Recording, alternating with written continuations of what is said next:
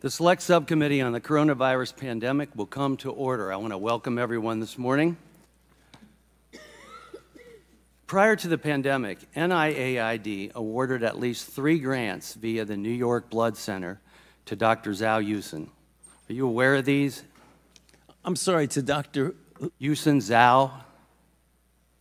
Are you aware of those grants? I'm sorry, the name of the person? Dr. Yusen Zhao.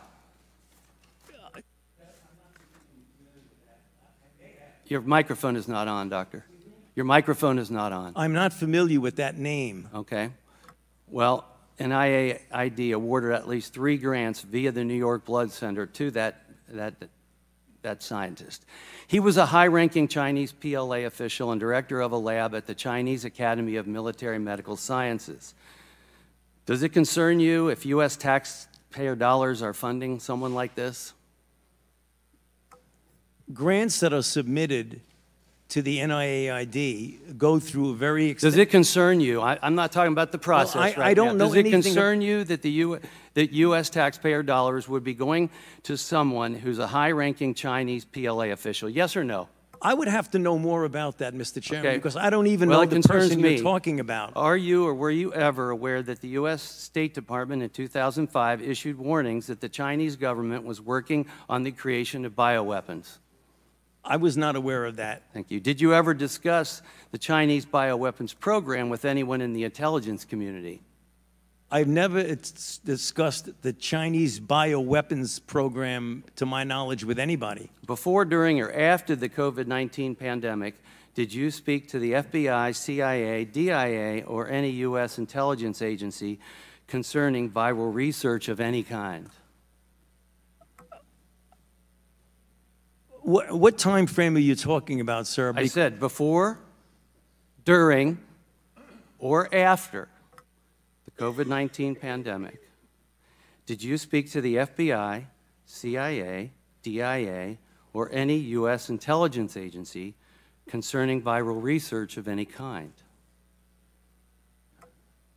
I can't give you the specifics of it, but back in the time of the anthrax attacks, we certainly had a number of briefings by agencies that were intelligence agencies. I don't remember who they were. It could have been any of the above that you mentioned, about the possibility that there were bioweapons that had fallen into the hands of bad actors, i.e. terrorists, that might have been used potentially as a bioterror attack. That was at a time when we had thought that the anthrax attacks... I appreciate that. I appreciate your expertise in that. Well, that's the answer. But did you at any time talk concerning viral research of any kind?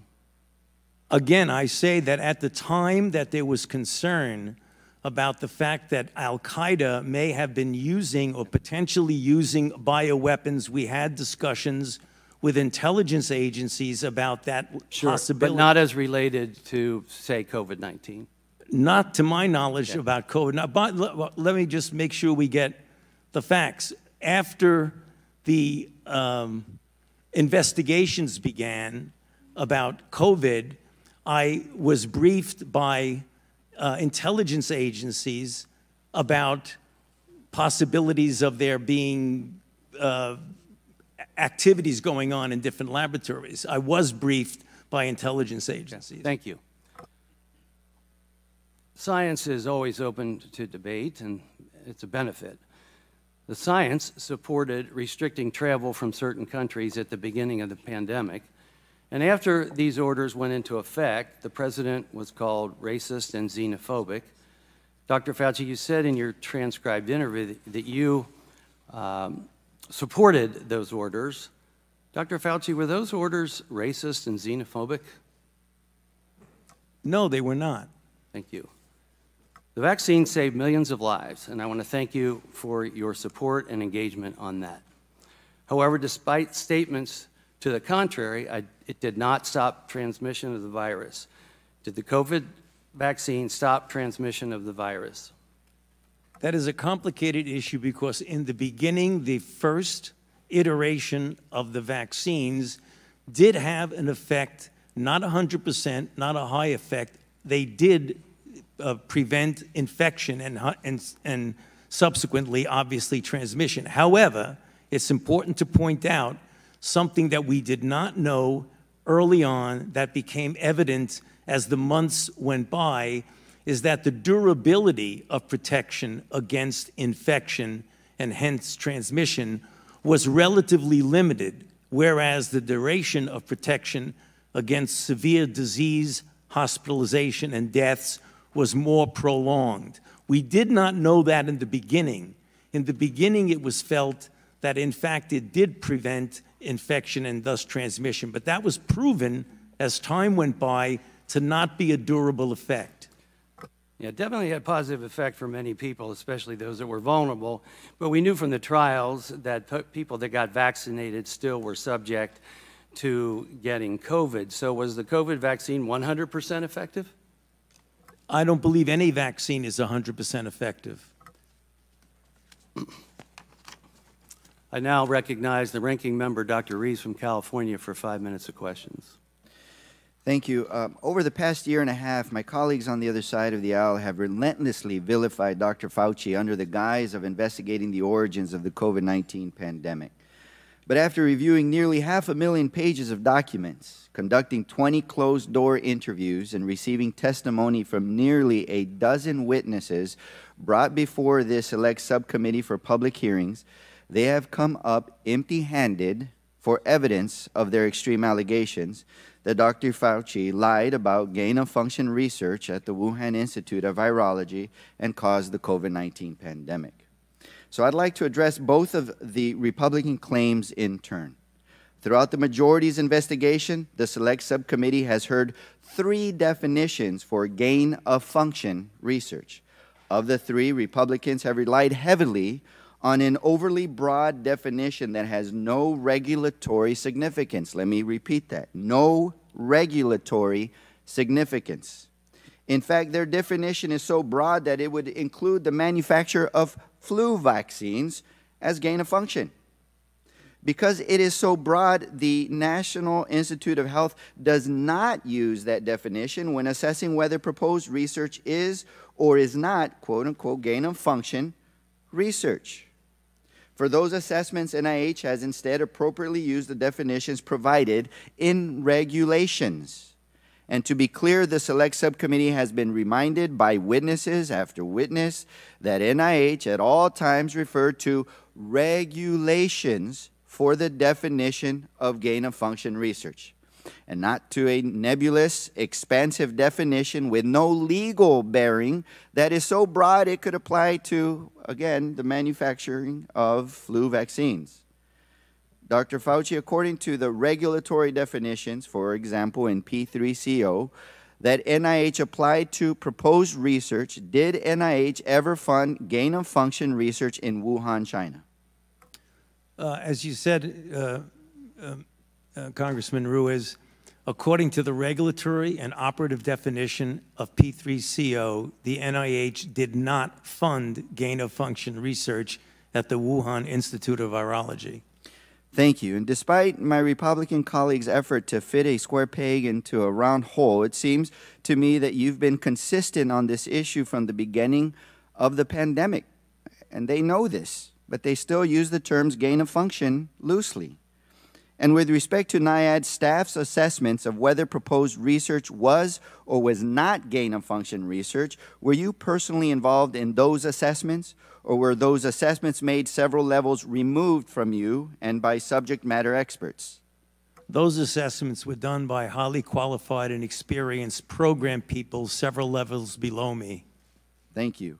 And your public statements that NIH did not fund gain-of-function research in Wuhan reflected the assessments made by NIAID subject matter experts applying a definition found in the regulation known as the P3CO framework. Is that correct? That is correct. Thank you, and thank you for clarifying that. In fact, all of that is abundantly clear in your 2021 Senate testimony on this matter. When asked by the Senate about gain-of-function research, you testified, quote, "That is why we have committees. We have a P3CO committee." You also testified in 2021, quote, "Gain-of-function is a very nebulous term. we have spent, not us, but outside bodies, a considerable amount of effort to give a more precise definition to the type of research that is of concern that might lead to a dangerous situation. You are aware of that. That is called P3CO. That was back in 2021. At the time of your May 2021 testimony, P3CO had been the operative definition of gain-of-function research for several years, correct? That is correct. So I will note that at your transcribed interview in January, the majority conceded that NIH did not fund research in Wuhan that met the criteria of P3CO. I encourage the audience to read the transcript of that interview so you can evaluate the merit of the majority's claims for yourselves. So now if we could quickly turn to the irresponsible and false accusation that you created SARS-CoV-2, the virus responsible for the COVID-19 pandemic. So this accusation centers on a grant NIAID awarded to EcoHealth Alliance with a subaward to the Wuhan Institute of Virology. And we have been entertained earlier about the suggestion that this funding could have possibly gone to a bioweapons research capacity as well. So I want to be clear, no evidence provided to the Select Subcommittee demonstrates that the work performed under NIH funding, including at the Wuhan Institute of Virology, led to the creation of SARS-CoV-2. The majority has failed to demonstrate or even credibly suggest that any of the viruses studied under the grant could even possibly have been the progenitor virus. Dr. Fauci, could you briefly explain why none of the viruses studied under the EcoHealth Alliance grant could have been the progenitor virus of the SARS-CoV-2? When you're talking about the evolution of a virus from one to another, the viruses that were studied under the subaward to the Wuhan Institute that have been reported in progress reports in the literature and published papers, those viruses were phylogenetically so far removed from SARS-CoV-2 that it is molecularly impossible for those viruses to have evolved or being made into SARS-CoV-2. It's just a virological fact. They were so far removed that it could not possibly be a progenitor of SARS-CoV-2. So I want to be very clear on this point that the funding and the research conducted by EcoHealth did not produce SARS-CoV-2. That doesn't negate that this lab could have, another lab could have been doing research and it could have leaked from a lab. It still is a possibility, but it was not directly or it was not funded by NIAID or NIH. And just for the record, this information was provided by NIH to then Oversight Ranking Member James Comer nearly 3 years ago in October 2021. So despite the clear evidence that Dr. Fauci and his agency did not fund gain-of-function research under the P3CO regulatory definition and that the viruses studied under the federally funded grant EcoHealth Alliance grant could not have been the progenitor virus for SARS-CoV-2, Republicans have levied these unsubstantiated allegations knowing very well that they are not true. And they have done so to push their extreme partisan narrative that Dr. Fauci and our nation's public health officials caused the COVID-19 pandemic. Now recognize the chairman of the full committee, Mr. Comer from Kentucky, for 5 minutes of question. Thank you. Dr. Fauci, in your opening statement, you attempt to distance yourself from your previous senior advisor, Dr. Moran's. You say that Dr. Moran's title was just made up, that he was not an advisor to you, and that his office was in a different building. So, Dr. Fauci, did Dr. Moran's report directly to you?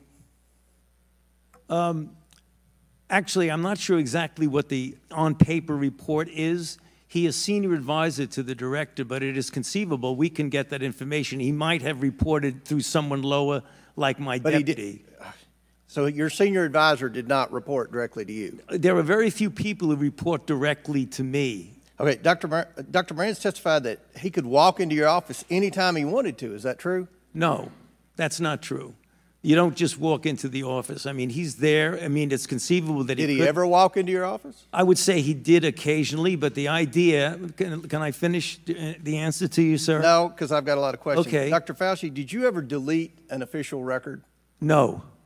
Dr. Fauci, did you ever conduct official business via email?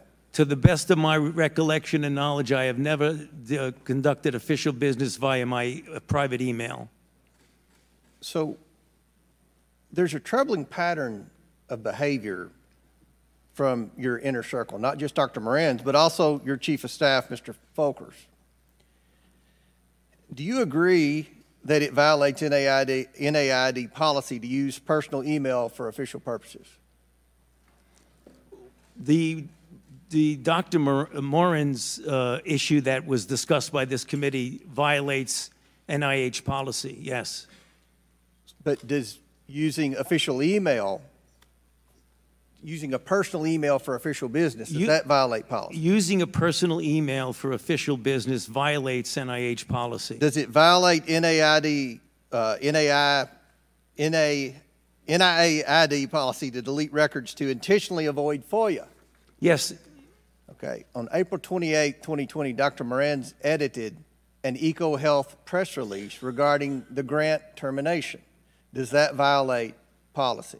That was inappropriate for him to be doing that for a grantee as a conflict of interest, among other things. So on March 29, 2021, Dr. Moran's edited a letter that Dr. Dasick was sending to NIH. Does that violate policy? Yes, it does.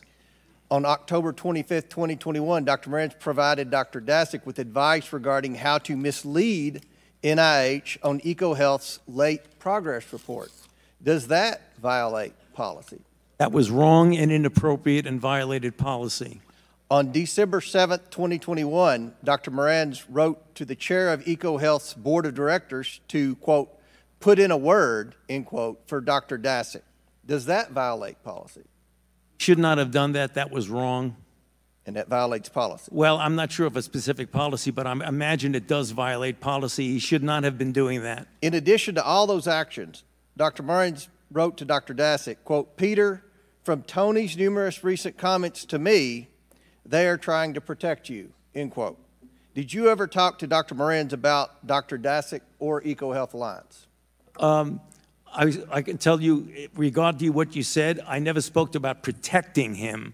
I mean, obviously, we knew that Dasick was a grantee, so I may have mentioned and discussed Dr. Dasick because he's a grantee, but I never spoke about protecting You're testifying him. that he just made that up. Excuse me? You're testifying that Dr. Moran's just made that up. I don't know where he got that, but that's not true. So by this point, Dr. Fauci, when these emails were written, you should have known that Dr. Dasick was more than 2 years late on a required progress report with his grant. Dr. Dasick conducted an experiment that resulted in a novel virus showing excess growth, that Dr. Dasick failed to report that experiment, that Dr. Dasick was protecting the Wuhan lab and not sharing its lab notebooks, and that Dr. Dasick failed to disclose obvious conflicts of interest. So why were you trying to protect Dr. Dasick and EcoHealth Alliance? I repeat on the record, I have not tried to protect Dr. Dasick. And that's number one. Number two, you said something that's not true, because I did not know about the compliance issues until well after the fact when I was being briefed for going to before a congressional committee. So it wasn't as these things were going on, I knew that he was withholding. Did you know about Dr. Moran's close relationship with Dr. Dasick? Dr. Moran's made it clear that Dr. Dasick was his friend. I did not engage in any of that interaction between them. And just lastly, if I may, Mr. Chair, you testified and answered the chairman's question that you never had any communication with the intelligence community throughout all of COVID. Did I understand that correctly? No, you heard wrong. I said I did have communication. I was briefed by the intelligence community multiple times during the COVID issue. And you never... The gentleman's time has expired. I now recognize the ranking member of the full committee, Mr. Raskin from Maryland, for 5 minutes of questions. Okay, first, Dr. Fauci, thank you for your testimony and your extraordinary service to the American people. Let me just start. Was there anything you wanted to clear up in that last exchange where you were interrupted? No, I think I made it clear. I mean, they were talking about my knowing about a lack of compliance. That became clear, Congressman Raskin, well after the fact. It isn't as if they were not complying and I was not monitoring their non-compliance. I didn't know about it until it was a done deal. Gotcha. You've been a scientist and a scientific administrator for 54 years. Is that right? More than a half century? And correct. You were director of the National Institute of Allergies and Infectious Diseases for more than 3 decades. Is that right? 38 plus years. 38 years, okay. And I assume that you've never been accused of trying to start a disease before. Is that right? That is correct. You have devoted your life to fighting infectious diseases for the American people. Is that right? That is correct. I want to go back to this email that you cited in your opening, because I think it goes right to the heart of this campaign of character assassination against you. The claim was essentially that you tried to cover up the possibility of there having been a laboratory leak, which of course is perfectly possible, and if this committee were doing its job, we could actually be working to advance the investigation of that. But they would rather assert that you tried to cover up this possibility. Here's the email that you sent on February 1st at 12:38 a.m. To Christian Anderson, with a copy to Christian Anderson, but you sent it to Professor Jeremy Farrar. Jeremy, I just got off the phone with Christian Anderson, and he related to me his concern about the furin site mutation in the spike protein of the currently circulating 2019 nCoV. I told him that as soon as possible, he and Eddie Holmes should get a group of evolutionary biologists together to carefully examine the data to determine if his concerns are validated. He should do this very quickly. And if everyone agrees with this concern, they should report it to the appropriate authorities. I would imagine that in the USA, this would be the FBI. And in the UK, it would be MI5. It would be important to quickly get confirmation of the cause of his concern by experts in the field of coronaviruses and evolutionary biology. In the meantime, I will alert my U.S. government official colleagues of my conversation with you and Christian and determine what further investigation they recommend. Let us stay in touch. Best regards, Tony. Was this the email where you were putatively trying to cover up the possibility of a lab leak? Yes, Congressman Raskin, and that's the reason why I mentioned in my opening statement that is it inconceivable that anyone could get out of that I was covering anything up. Would you have any reason to cover up any new scientific evidence relating to the origins of the COVID-19 virus? Absolutely not, and that's the reason why it was important to get people together to discuss this in a transparent way. Have you spent your whole life trying to determine the causes of infectious diseases and then to stop them to protect the American people? Yes, I have. Well, Dr. Fauci, I want to join my colleague from Florida in apologizing to you that some of our colleagues in the United States House of Representatives seem to want to drag your name through the mud. They're treating you, Dr. Fauci, like a convicted felon. Actually, you probably wish they were treating you like a convicted felon. They treat convicted felons with love and admiration. Some of them blindly worship convicted felons. Is there anything else you would like to say to the American people about your service to America during the course of the COVID-19 pandemic? My main job during the COVID pandemic was to play a role with my team at the Vaccine Research Center to develop a safe and effective vaccine. And we did that in an unprecedented short period of time, never seen before in the annals of vaccinology. As we all know, that vaccine and those vaccines have resulted in saving of hundreds of thousands of lives in the United States and millions of lives throughout the world. Well, you have fought AIDS and HIV. You have fought COVID-19. And you are fearless in doing so. Do you have any reason to be afraid of scientific evidence or data or the truth? Not at all. So take a deep breath, because my questions change sometimes based on things that happen in the hearing. And I want you to follow the bouncing ball with me. And there's no gotcha at the end of this. I'm just trying to figure this out. You told Dr. Ruiz in his questioning that it was absolutely impossible for any of the viruses that you all were funding, I get that, it was impossible for SARS-CoV-2 or SARS-CoV-2, known as COVID-19, to have come from any of the work that was being done at Wuhan.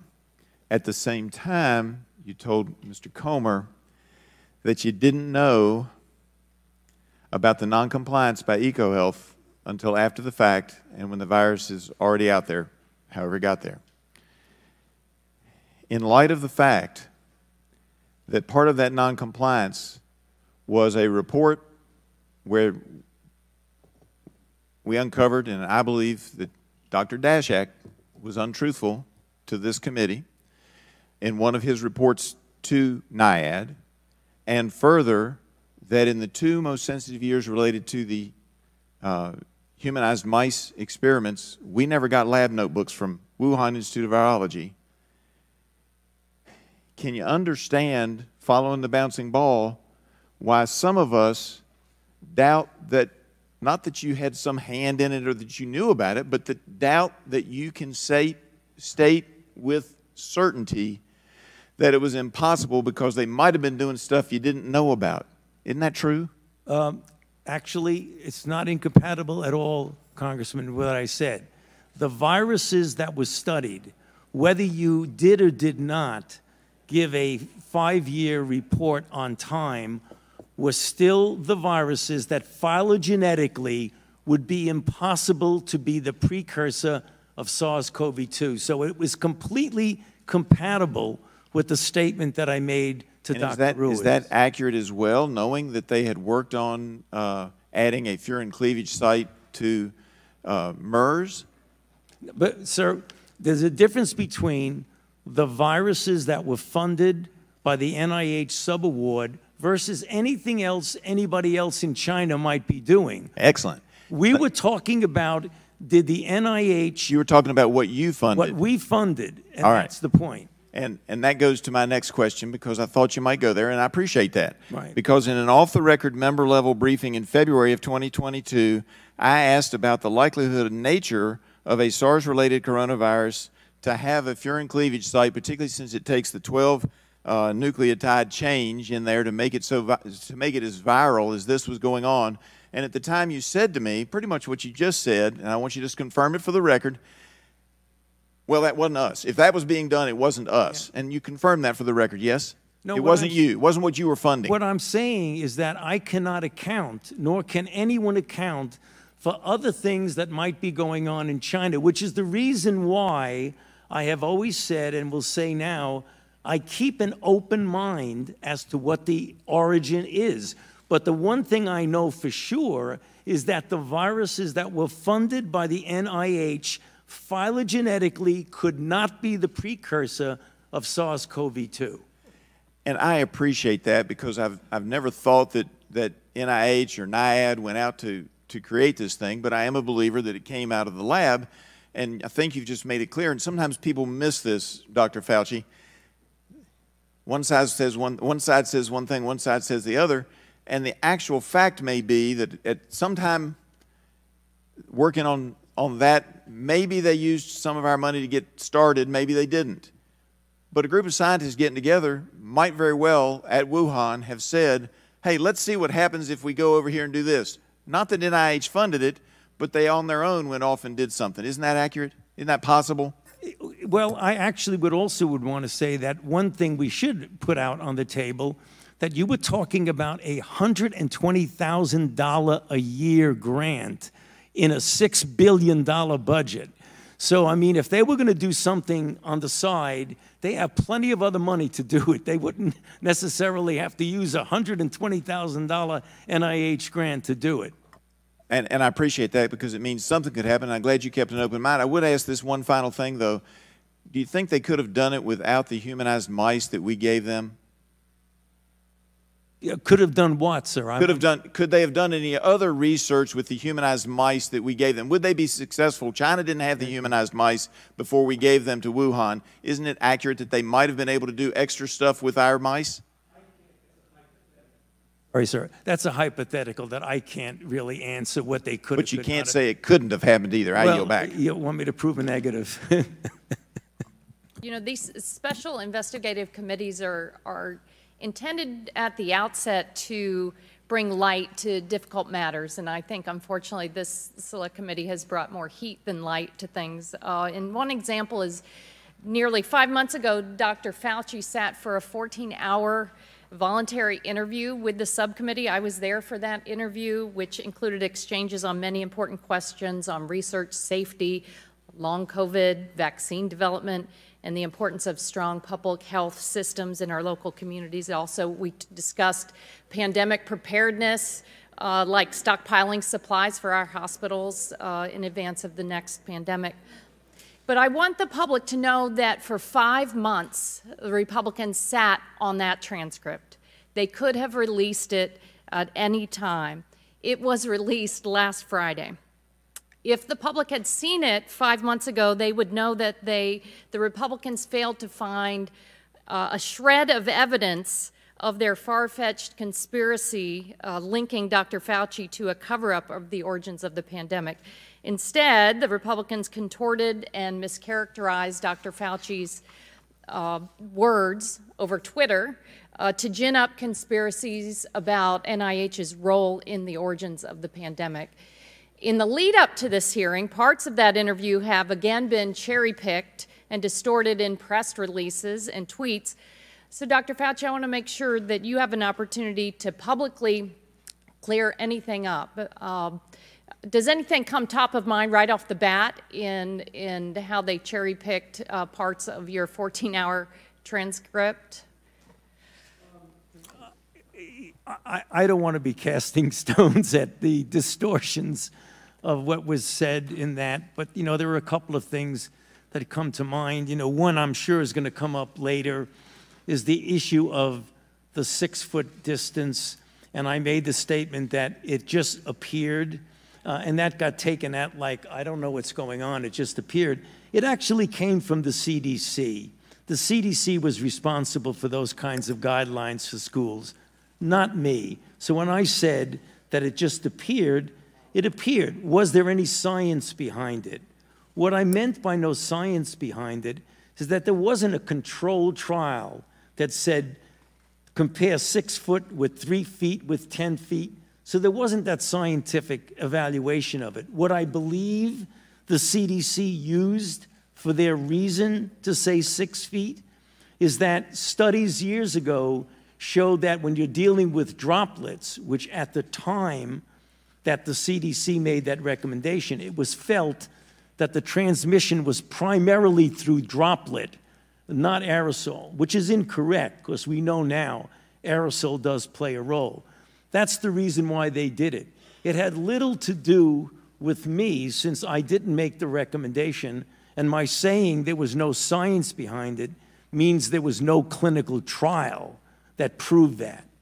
That's just one of the things that got a little distorted in the response to that. And I've learned and watched you over the years. I have to go back to the Zika outbreak where we didn't know how exactly it was being transmitted, and at one point we weren't aware that some of it was sexually transmitted. That's an example of why, with these public health threats, that you learn unfortunately as we go along. If it's not already submitted for the record, I'd like to ask unanimous consent to offer into the record the Democratic staff report just completed. Republicans, Fauci flop. Select Committee's 15-month probe fails to find evidence of extreme claims linking Dr. Fauci to COVID-19's origins. And thank the staff. This is an outstanding report that folks should read. Thank you. I think many of us in the committee are really disturbed by revelations to this committee that there were officials at NIH that deleted government records, they deleted personal, or they used personal information, personal emails to communicate and circumvent freedom of information laws. So I just had a couple questions about that. Dr. Fauci, did you delete any emails or records related to the Wuhan lab or the origins of the virus? No, I did not. Okay.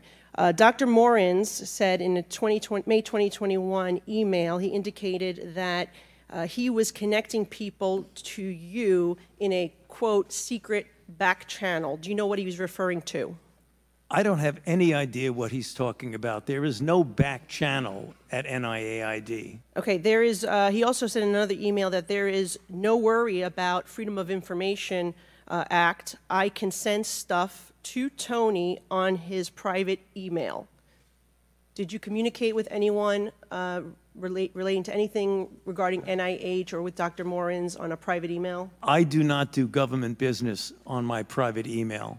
Okay, so have you communicated with Dr. Morins via private email, even if it was not necessarily your definition of government business? It might have been because, as I mentioned in my opening statement, one of his functions is to write chapters, medical scientific chapters with me, so it is conceivable that I communicated with him on my private email when we were writing a chapter, and that was not official What business. about Peter Daszak?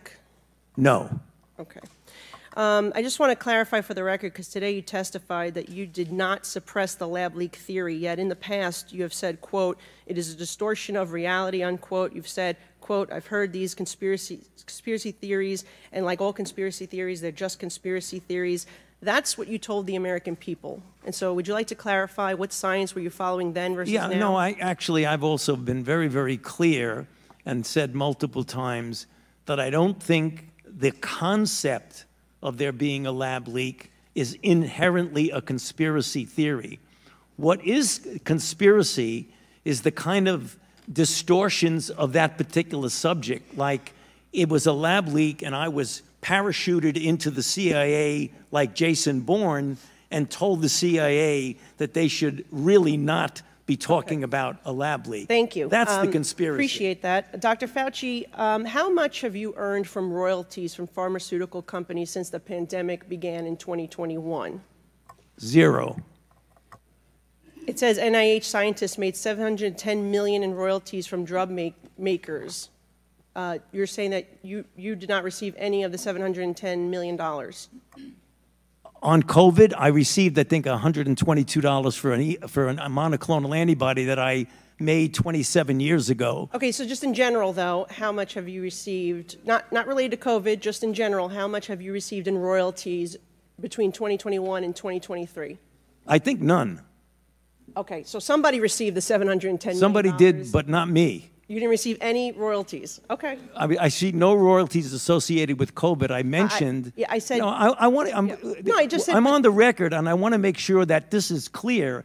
That I've developed a monoclonal antibody about 25 years ago that's used as a diagnostic that has nothing to do with COVID, and I receive an average of about $120 a year from that patent. Okay, but the bottom line here is that scientists at NIH did receive $710 million in royalties, and I guess my question is, don't you think that if these experiments are made using American tax dollars, that any of those royalties, this nearly billions of dollars, should be going back to the American taxpayer, not in the pockets of the scientists? Do you believe that's a law that we should consider changing? If you want to change the patent laws and the Bayh-Dole Act, then go ahead. Okay. But that's not for me to say. I'm asking your opinion. Okay. Well, anyway, moving on, I just want to say that, we know billions of dollars have been funding these animal experiments, both here domestically and in foreign lands. I'm very troubled by the cruel, horrific animal research that has been done on U.S. land and in foreign laboratories. Taxpayers are footing the bill for billions of dollars. These beagle puppies that have their throats slit, they are being injected with ticks, they are murdered after just a few months, piglets, rabbits, you name it. FDA is saying we no longer need to be testing human medications on animals, that there's other ways to achieve this. Can you comment on that, if it's time for the United States of America to be moving on from these cruel animal and horrific, costly tests? I'd be happy to comment, but I'm puzzled as to what that has to do with the origins of COVID. Well, I have a question about it. Okay, and I'd be before happy this to committee, answer. and it has to do in general with the amount of waste of tax dollars that NIH is using. Well, the animal experiments that are conducted by and funded by NIH go through strict regulations of the proper use of animals in research. So I'm not, Congressman, with all due respect, I'm not trying to be confrontative. I'm not sure what you're talking about, but the experiments that the NIH funded go through strict regulatory processes of the treatment of animals, the humane treatment of animals? Well, they're not very humane, and I will say, as the former director, you signed off on these experiments, and so my time has expired, and we will. Well, I signed off on them because they were approved by a peer review. You know, instead of actually taking a serious look at the various ways by which this virus could have emerged in a lab or in nature, my Republican colleagues and friends have spent the last 15 months trying to pin blame on NIH, NIAID, and specifically Dr. Fauci for the COVID-19 pandemic. And now, and just, you know, let's bring everything in. Look, I want to have a discussion about animal testing too, but I'm really not sure how that comes into here. So, but I want to be perfectly clear, though, that the Select Subcommittee has seen no evidence of this. However, allegations by my Republican colleagues, amplified in the media, have led to real, tangible consequences for Dr. Fauci in his personal life in a way that should be unacceptable to all Americans. Dr. Fauci, you and I have known each other for a long time, and I'm not even going to admit how long. But during that time, I've seen your commitment not just to science, but to advancing the greater good. And I know that this isn't a topic you enjoy discussing, and I'm sorry I'm going to have to ask you about it. But I think the American people need to know what we are doing to those who are serving the common good and public health. I think it's important to make clear the harms that you and your loved ones have suffered because of these deeply irresponsible accusations. Because you know what? You're human, just like the rest of us. So, Dr. Fauci, can you please share with us the nature of the threats you have received since the start of the COVID-19 pandemic? Yes, there have been everything from harassments by emails, texts, letters of myself, my wife, my 3 daughters. There have been credible death threats leading to the arrests of 2 individuals, and credible death threats means someone who clearly was on their way to kill me. And it's required my having protective services essentially all the time. It is very troublesome to me. It is much more troublesome because they've involved my wife and my 3 daughters. At these moments, how do you feel? Keep your mic on. Terrible. Do you continue to receive threats today? Yes, I do. Every time someone gets up and says I'm responsible for the death of people throughout the world, the death threats go up. It's unacceptable that you've been treated this way, especially after you've dedicated your life to science and research for the public interest. You deserve better. Every human being deserves better. And I'm afraid that the treatment you've received will also have far-reaching consequences for the future of science, particularly when done for the public good. Dr. Fauci, how do you think the threats towards you and other public health officials have received will impact bright young scholars thinking about going off into science or public service? Think as many people want to follow in your footsteps as they did when I first met you? You know, Congressman Dingell, I think this is a powerful disincentive for young people to want to go into public health and maybe even science and medicine in the public arena, because it's very clear that not only I, because I'm a very much of a public figure, but many of my colleagues who are less visible than I, whenever they speak up in defense of the kinds of things that we're trying to do to protect the American public, they too get threats. And when they see that their colleagues get threats, they say to themselves, I don't want to go there. Why should I get involved in that? And you have some potentially very good talent that would be important to maintain the integrity and the excellence of the public health enterprise in the United States. We're not getting the best people coming in because they're reluctant to put themselves and their family through what they see their colleagues being put through.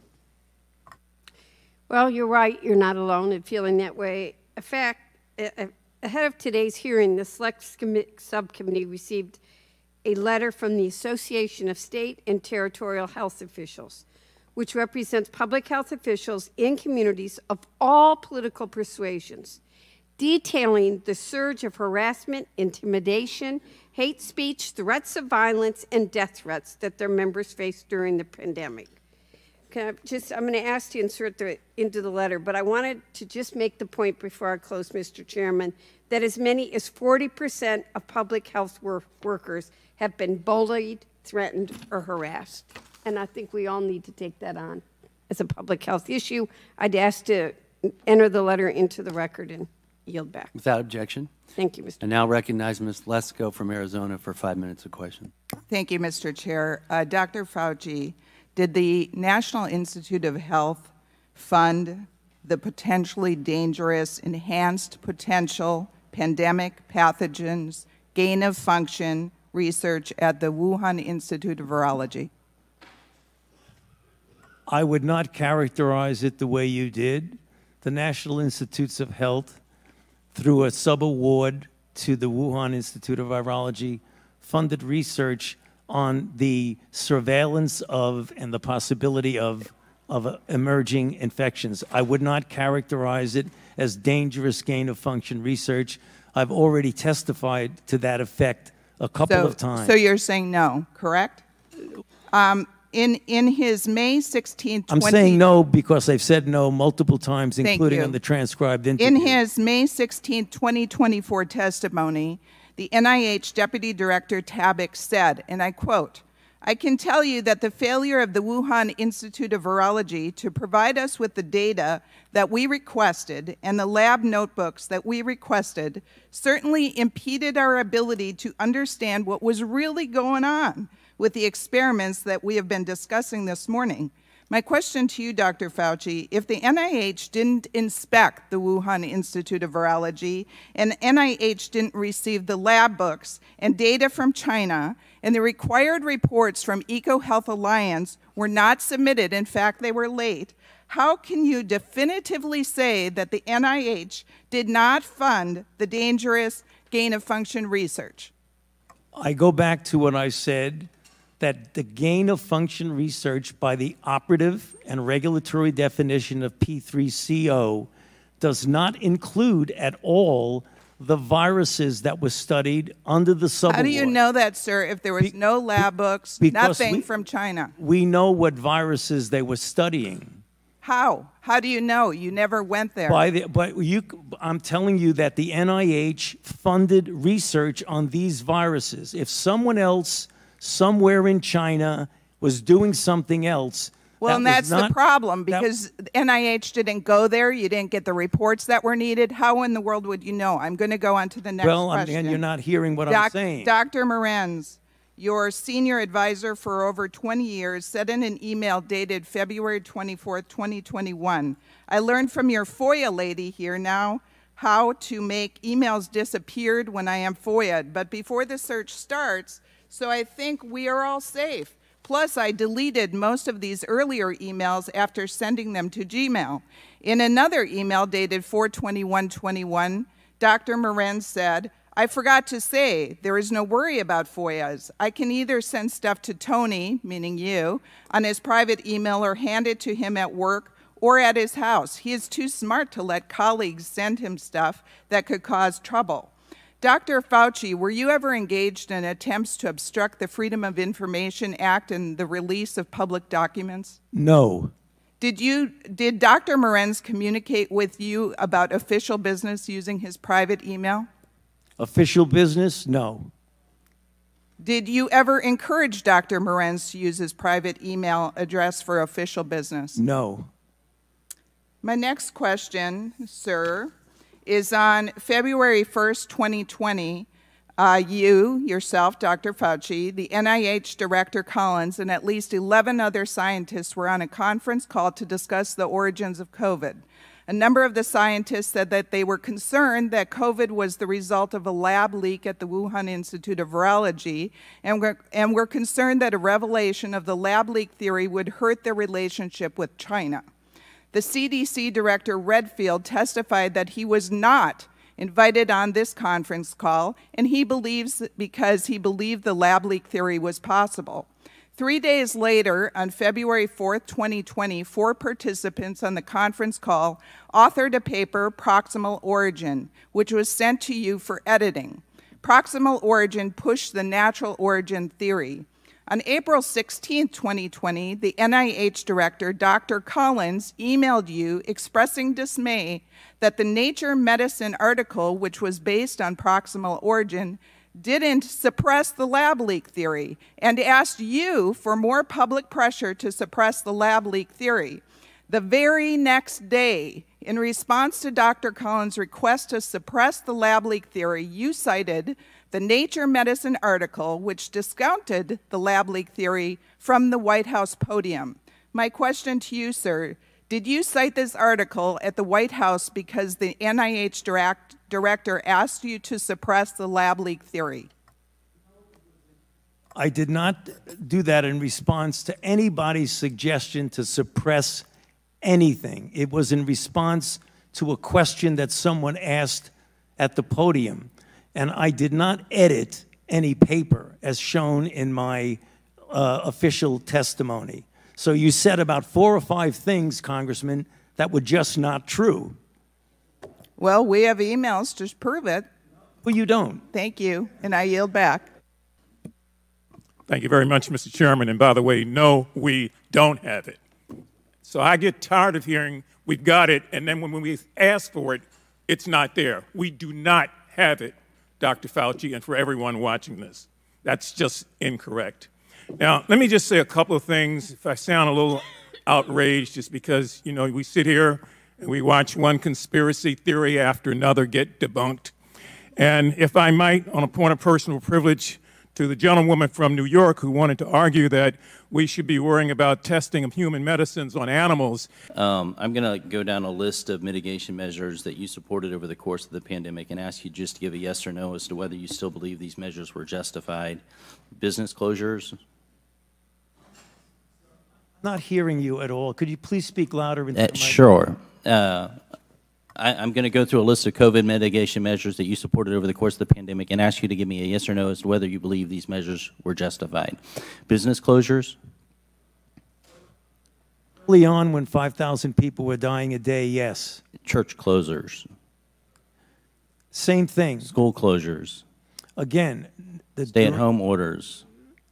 These were important when we were trying to stop the tsunami of deaths that were occurring early on. How long you kept them going is debatable. Mask mandates for adults, mask mandates for children, mask mandates for children under 5.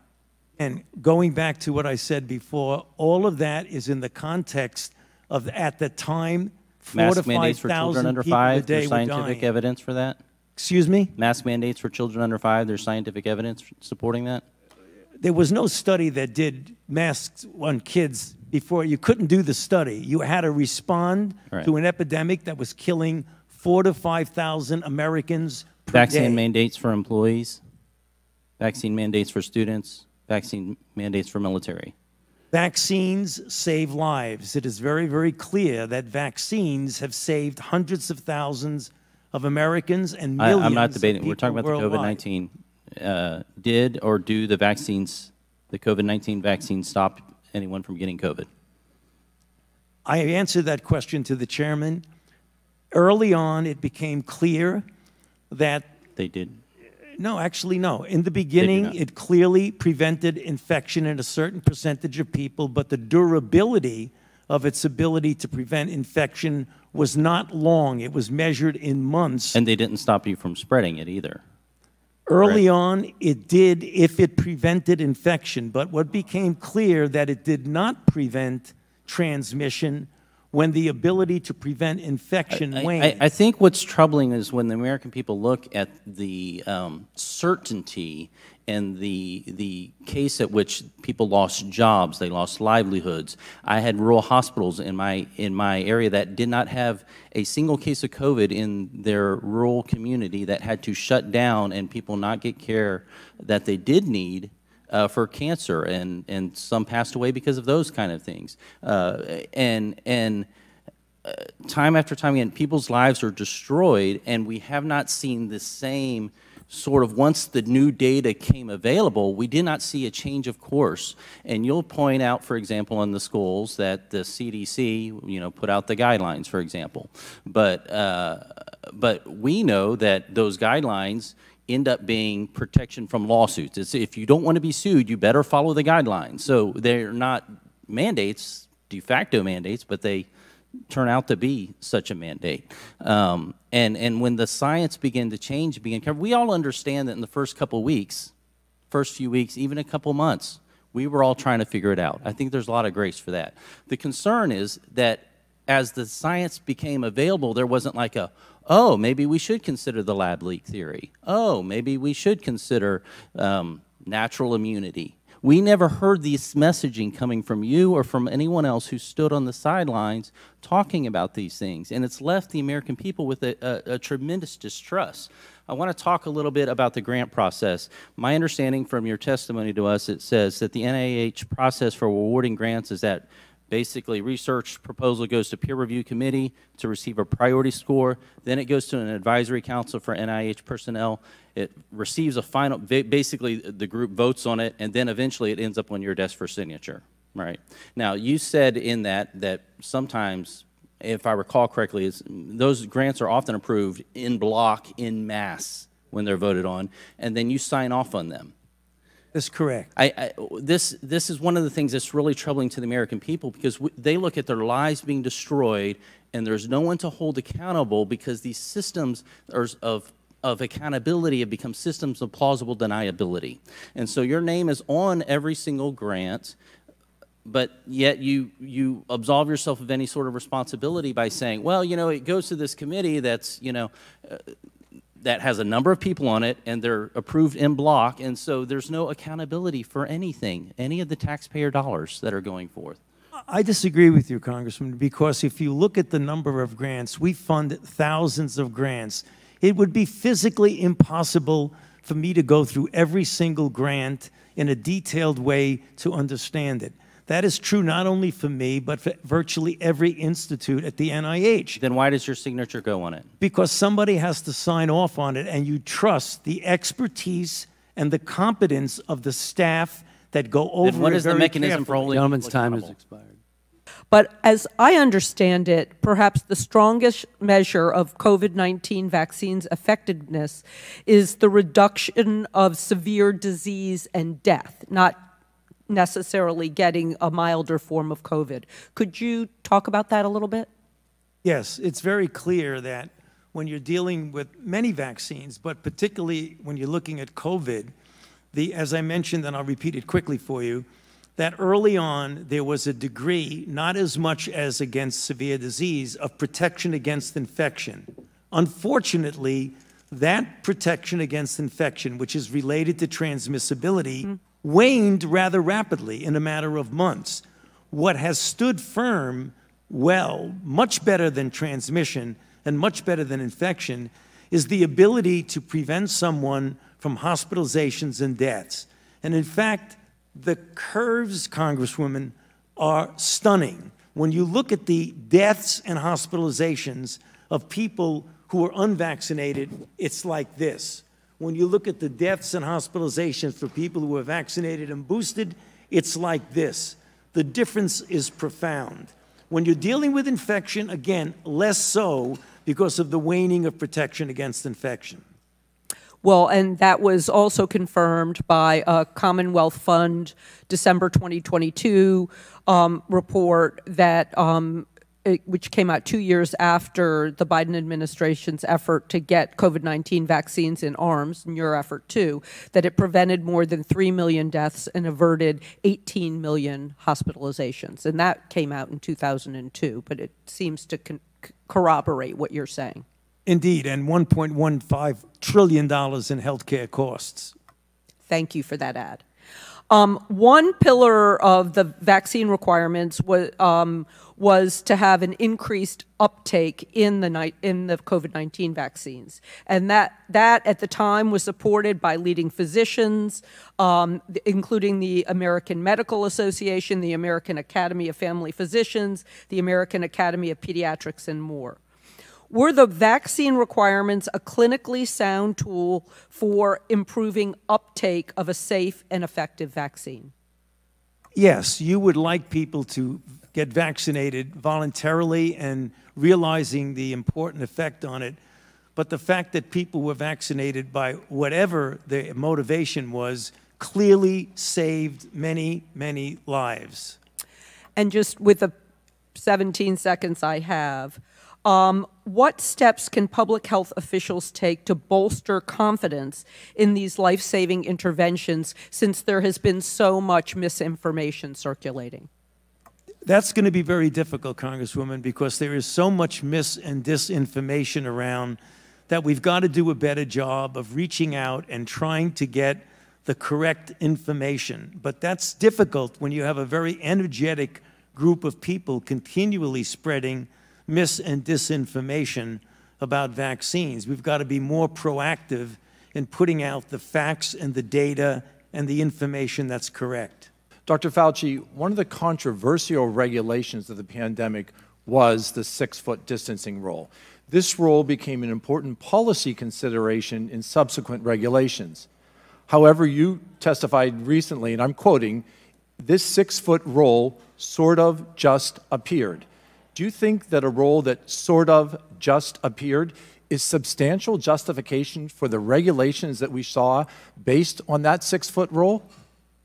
Congressman, thank you for that question. I answered that, but I'll summarize it briefly for you. When saying it just appeared, it came from the CDC. Okay, you stated that earlier. What was your relationship with the CDC when you saw a regulation which was not based in the current science? Well, when I say was not based in science, I meant a prospective clinical trial to determine whether 6 foot was better than 3, was better than 10. But once we realized that the virus was not spread by droplets and was aerosolized, did you feel an indication to go back to the CDC and said, let's base this on science. Let's get rid of this 6-foot rule. This 6-foot rule crippled businesses. It allowed students to stay at home and not learn. Americans suffered. And that suffering continues because the fracture of trust in American scientists continues to this day. Did you not feel an obligation for something that just sort of appeared, not to go back to the CDC and say, let's base this on what we know? It was a CDC decision, and it was clear. Were you dialoguing with the CDC? Excuse me? Were you in communication with the CDC? CDC was part of the coronavirus response team. Yeah. And you didn't feel an obligation to go to them and say, look, Americans aren't going to trust us. Yeah. We're providing them with misinformation. We have discussions at the White House about that. We did. But the CDC's decision and was their decision to make, and they made it. And you didn't feel an obligation as the lead scientist at the NIH to challenge that? I've challenged the CDC multiple times. Publicly on this regard? Excuse me? Publicly you challenged them on the 6-foot distancing rule? It is not appropriate to be publicly challenging a sister organization. Do you agree that Americans now have lost their trust in science, in lead science from government because of misinformation like this?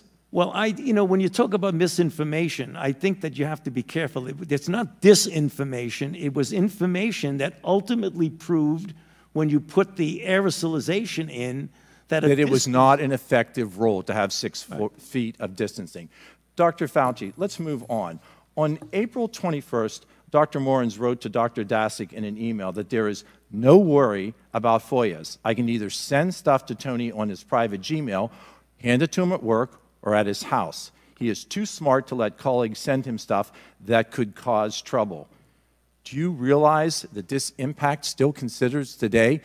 This is your lead trusted researcher who works with you, your advisor. Do you realize the impact of that?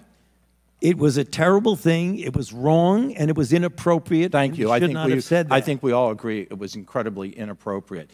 Recently, in an op-ed that Senator Roger Marshall published just yesterday, he raised concern about HHS FOIA compliance following your testimony in front of the Senate Help Committee. Dr. Fauci, what involvement did you have in HHS not responding to FOIA requests following your testimony in the Senate in 2021? I had no role whatsoever in anything to do with the request.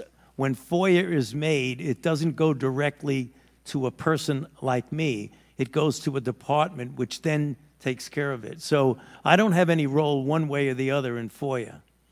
Let's go on. Were you aware that NIAID employees conducting official work on unofficial emails and inappropriately assisting grantees during your time as a director? I was not aware of that as it was occurring. It obviously came out during the committee hearings, but I was not aware of that. And I think that you put an exclamation point on how important these hearings are.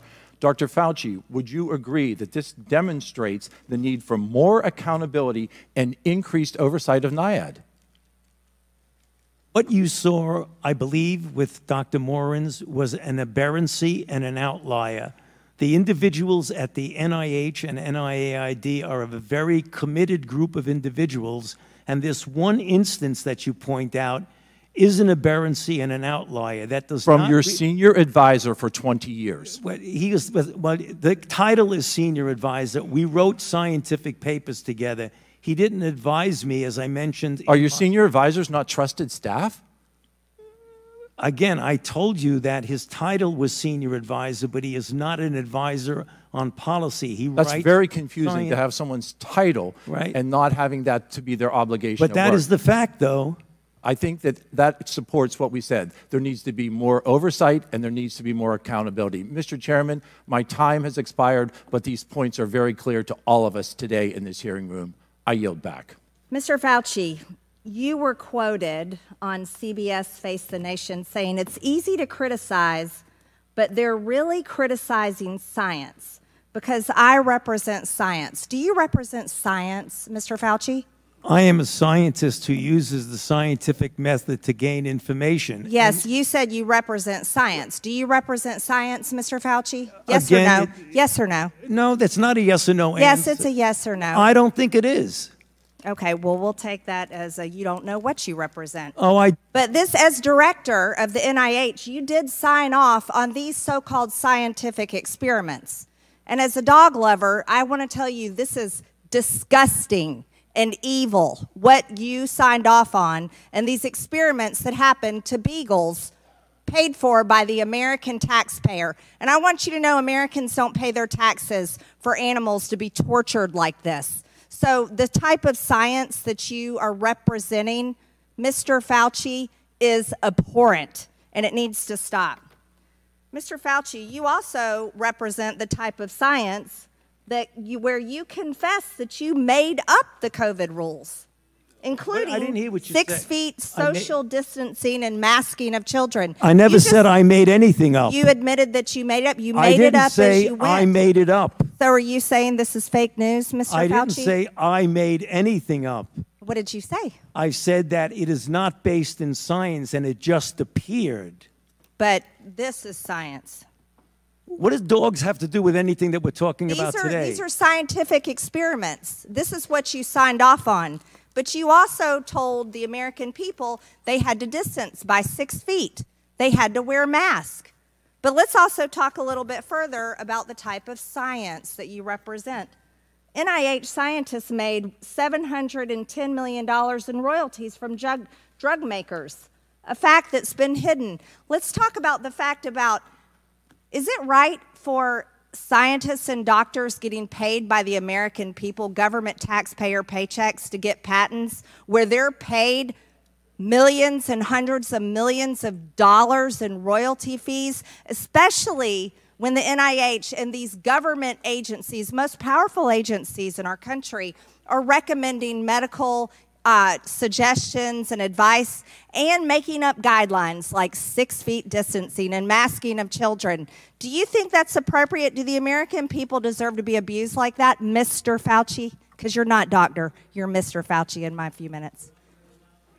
No, I don't need your answer. I want to talk about this right here. Mr. Chairman, Fauci, objection. I reclaim my time. Objection. I reclaim my time. I reclaim my time, Mr. Raskin. Gentlelady will suspend.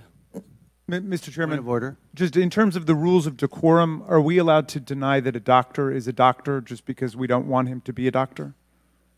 Yes, because in my time, that man does not deserve to have a license. As a matter of fact, it should be revoked, and he belongs in Gentlelady will prison. suspend. The gentlelady should recognize the doctor as a doctor. Thank you. Mr. Chairman, is this what we have become? Is this what we have devolved into? No decorum. You know what? We can do that hearing about the poor men that were injected with syphilis because I support you in that. That's horrific.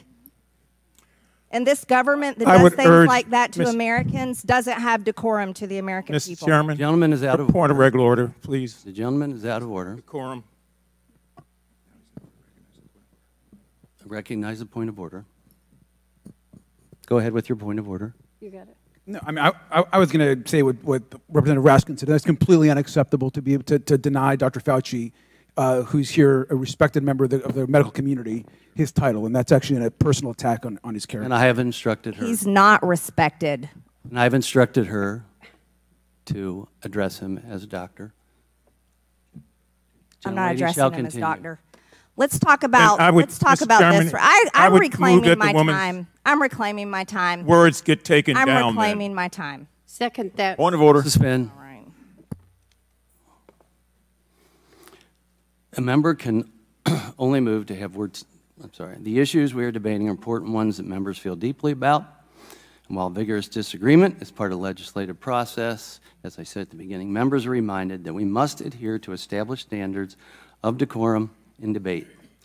This is a reminder that it is a violation of House rules and the rules of this committee to engage in personalities regarding other members or to question the motives of a colleague. Remarks of that type are not permitted by the rules and are not in keeping with the best traditions of our committee. The chair will enforce these rules of decorum at all times and urges all members to be mindful of their remarks. Does the gentleman from California have anything further? We should take her words down. Yeah, I made it. I offered that her words be taken down, Mr. Chair. Point of order, Mr. Chairman. Mr. Chairman, I'd like to make a point of order. Mr. Because Griffin they is accused us of worshiping President Trump. We don't worship President Trump. Gentlelady will suspend. Mr. Griffin, you have a point of order. Mr. Chairman, while it may not be polite, I believe the rule only applies to members of this body, the Senate, and the President of the United States. I do not believe that it applies. The rule on taking down words does not apply to a witness. Again, I'm not condoning the words. I'm just relating or asking whether or not it applies to individuals who are just happen to be here in front of us. I agree. The chair overrules the point of order by the gentleman from Maryland, but ask that members please afford all other members the respect they're entitled, refrain from using rhetoric that could be construed as an attack on the motives or character of another member or the witness. You may proceed. Thank you. This was a time in history where you got to throw out the first pitch at the Washington Nationals baseball game while Americans were forced to stay home and watch such events that they love from at home alone on their televisions. And what a hypocrisy this picture shows. Here you are without your mask, with empty seats everywhere. Remember the cardboard cutout fans? That was one of the most insulting things to Americans, having to watch the games from home where you got to go and enjoy the game and sit right next to people not following the 6 feet of distancing, not wearing your mask, and everyone else was forced to stay home and stop enjoying life. And your science here, your science is displayed perfectly in this picture where children Children in school were put in plastic bubbles because of your science, your repulsive, evil science. And let's go back to your very own email. You said earlier you don't use email. Oh, you do. Right here. This is your own email where you said the typical mask you buy in the drugstore is not really effective in keeping out virus. I do not recommend that you wear a mask. This is your email. This is your own words. But yet children all over America were forced to wear masks. Healthy children forced to wear masks, muzzled in their schools. And then they were forced to learn from home because of your so-called science and your medical suggestions, while you and all your cronies get paid from Big Pharma.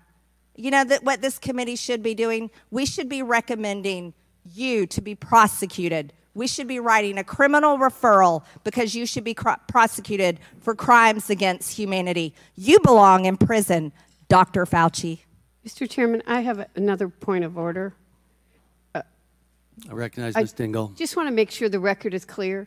Dr. Fauci testified that he did not use his personal email for official business. He did not say he did not use email. And I think today, this particular has been full of lies and disregard and disrespect, and we need to stick to facts. Oh, thank you. You're not allowed to speak. You're not allowed. Thank you. Thank you very much. Mr. Chairman, could you have her removed from Yes. the Thank you. Yes, Please have her removed. please. Excuse me, I asked the Capitol Police to escort.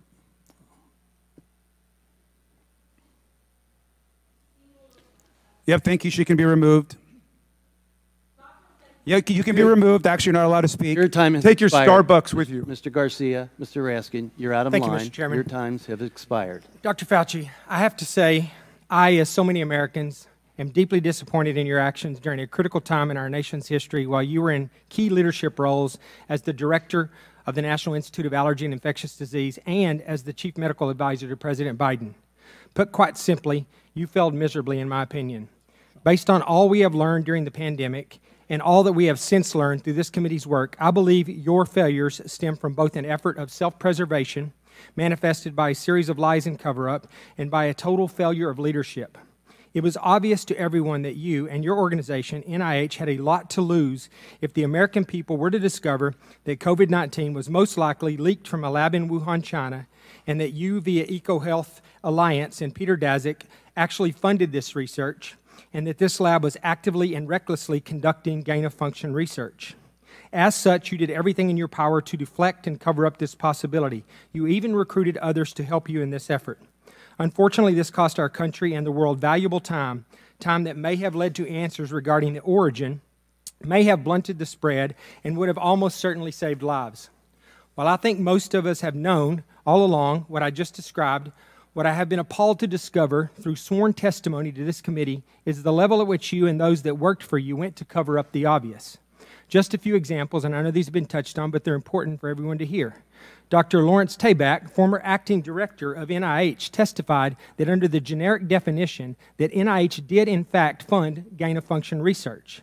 This was based on a definition that was initially used by NIH and a definition that was abandoned and removed from the website in October of 2021 and replaced by a new, much more detailed definition with a much higher bar that you have since conveniently used to define gain-of-function testing and to deny what Dr. Tabak has since confirmed.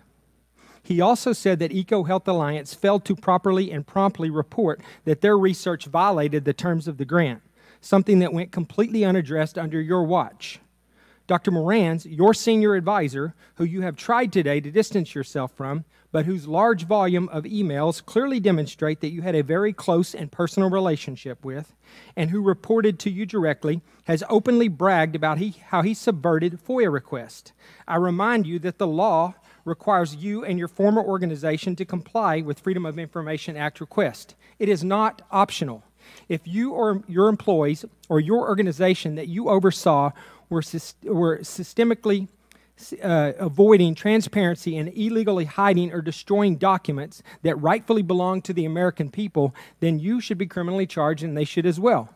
In addition, Dr. Gregory Folkers, your chief of staff, also engaged in illegal practices in which he crafted messages using symbols instead of letters to avoid FOIA exposure. In an email, April 2020, from Dr. Morans to Peter Daszak, he says, quote, "There are things I can't say." Well, I wonder what he couldn't say.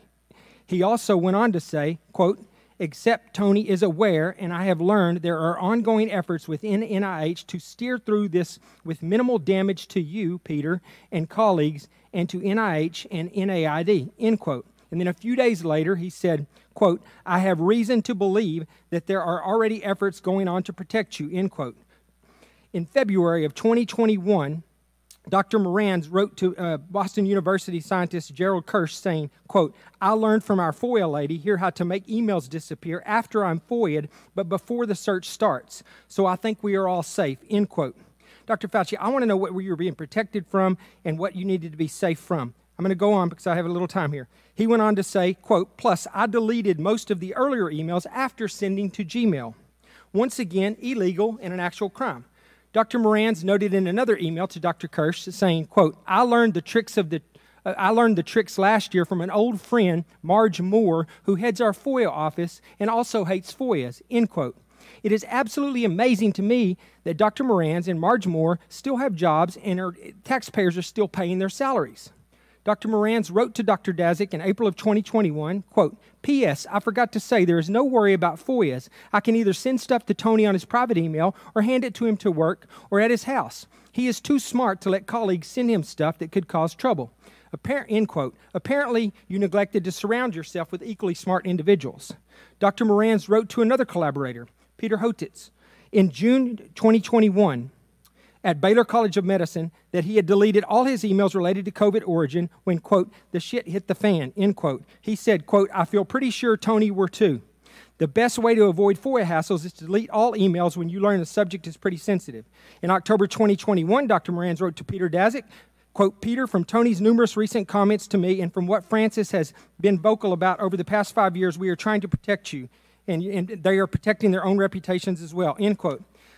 I'll just jump ahead. The American people can rest assured that we are going to continue to pursue answers and we continue to push for full accountability from you and your colleagues despite continuing efforts to try to cover this up. Dr. Fauci, history will not be kind to you and you will be known as the man who put his personal interest before the interest of the American people, the very people that you were supposed to be protecting. Your actions, along with several others we have had before this committee, have completely eroded America's trust in our public health system and the agency that you represented for half a century. With that, I yield back. Gentleman's time has expired. I now recognize Ms. Takuda from Hawaii for 5 minutes of questions. Dr. Fauci, what percentage of the population did we estimate needed to be infected with COVID before we would achieve so-called herd immunity? Herd immunity was very elusive with COVID, and the Great Barrington Declaration was flawed both conceptually and in practice. Conceptually, that you could shield vulnerable people as if the only vulnerable people are those in nursing homes. We have tens and tens of millions of vulnerable people that you couldn't possibly shield. People with underlying conditions, the elderly, those would be the individuals. So it would be conceptually impossible to do that. Herd immunity, as we know, means if you have a virus that doesn't change and a virus in which when you get infected or vaccinated, you have highly durable, perhaps lifelong immunity. That's not the case with COVID.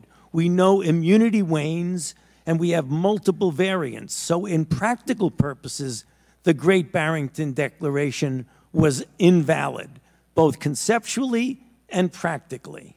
Thank you, Dr. Fauci. You've answered a few of my other questions in terms of the fact that for many of us that live in multi-generational communities, thousands, hundreds of thousands, millions more lives would have been impacted by this so-called approach. And given the fact that the virus's rapid evolution that we have seen since 2020, herd immunity approaches would be absolutely ineffective against COVID. If you would answer one more question, considering the mortality rates at the time, how many more deaths might we have seen, just briefly? I mean, if we had done that, just let it rip, there very likely would have been another 1 million people would have died, I would imagine. Thank you, Dr. Fauci. It's been insinuated that politicians, only bloggers, only conspiracy theorists are disagreeing with you. I want to point out that I'm probably the only member of Congress that actually treated patients during the pandemic from the very beginning to the very end of the pandemic, during night shifts in the ER. Thousands of patients during that time. And in 2020, I was censored. My medical license was threatened because I disagreed with bureaucrats. Literally taken off the internet as a person who was treating patients with leading-edge technologies, developing theories, but doing my very best, but being censored by the United States government for the first time, stepping in and taking the place of medical professionals as the experts in healthcare. Any dissent surrounding COVID-19 treatments, mask mandates, and any public policy surrounding the pandemic was immediately labeled as anti-science. I watched as public health officials and politicians told my patients what treatment options were best for them, regardless of their comorbidities or their medical history. Despite my education and my training and my experience, my opinions were relegated to conspiracy and misinformation by so-called healthcare experts who had never treated a patient throughout the entire pandemic. This has been a black eye on the medicine and has highlighted why government should never insert itself in between patients and their healthcare providers. The American people deserve to make medical decisions through conversations with their physicians rather than politically motivated mandates. Dr. Fauci, did you ever treat a patient for COVID during the pandemic? I was part of a team that was at the NIH that took care. We didn't take care of many of them. Okay, so not hands-on. Got it. Thank you. Why would I be criticized by a bureaucrat for doing my very best as a healthcare? This is a rhetorical question. But why? Why would the government, who's never treated a patient for COVID, you can read all the things you want, but you're not there. You're not seeing patients. You're not watching people die, intubating patients right there with that disease in your face, watching it happen, watching the development of this disease and actually learning from it. But I'm being told by bureaucrats what's right and wrong. And what's funny is everything I was censored on, I was proven to be right. Pretty crazy, isn't it? You said in an interview that you gave as part of an audiobook written by Michael Spector that you believed an institutional should make it hard for people to live their lives so they'd feel pressured to get vaccinated. Could we run the audio clip on that, please? You think can be done about it. I have to say that I don't see a big solution other than some sort of mandatory vaccination. I know federal officials don't like to use that term. Once people feel empowered and protected legally, you are going to have schools, universities, and colleges are going to say, you want to come to this college, buddy? You're going to get vaccinated. Lady, you're going to get vaccinated. Yeah. Big corporations like Amazon and Facebook and all of those others are going to say, you want to work for us, you get vaccinated. And it's been proven that when you make it difficult for people in their lives, they lose their ideological bullshit and they get vaccinated. Thank you. Are all objections to COVID vaccinations ideological bullshit, Dr. Fauci?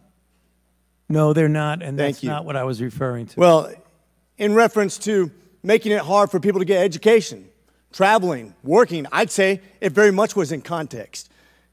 And I take great offense to this. Miss Allison Williams testified before this committee about losing her job because she sought an exemption for ESPN's vaccine mandate, which came from recommendations from bureaucrats like yourself. She and her husband were actively working with a fertility expert, a physician, on how to get pregnant, and agreed with the premise that she was young, healthy, wanted to get pregnant, and shouldn't get the vaccination for medical purposes. But she was fired because you made it hard, just like you said in your statement, because you didn't want to make sure that the ideological bullshit got in the way of her working, of living her life, of making a medical decision with her healthcare professional. I think America should take great offense to this.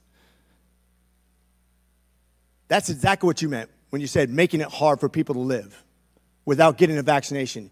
You affected people's ability to work, travel, be educated, to actually flourish in American society, to self-determine, as we're all given God-given rights. Shame on you. Dr. Fauci, you've become Dr. Fear. Americans do not hate science.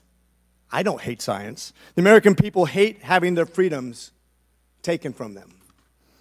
You inspired and created fear through mask mandates, school closures, vaccine mandates, that have destroyed the American people's trust in our public health institutions.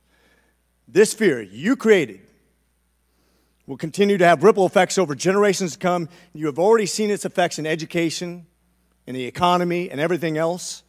Quite frankly, you said, if you disagree with me, you disagree with science.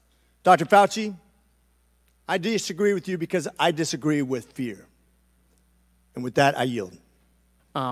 I was not here, but I saw a member of this committee questioned whether or not you represent science and tried to make that in some offensive way. I just want you to know most Americans don't think she represents Congress. So one of the things I've learned. So I hear now you double Fauci.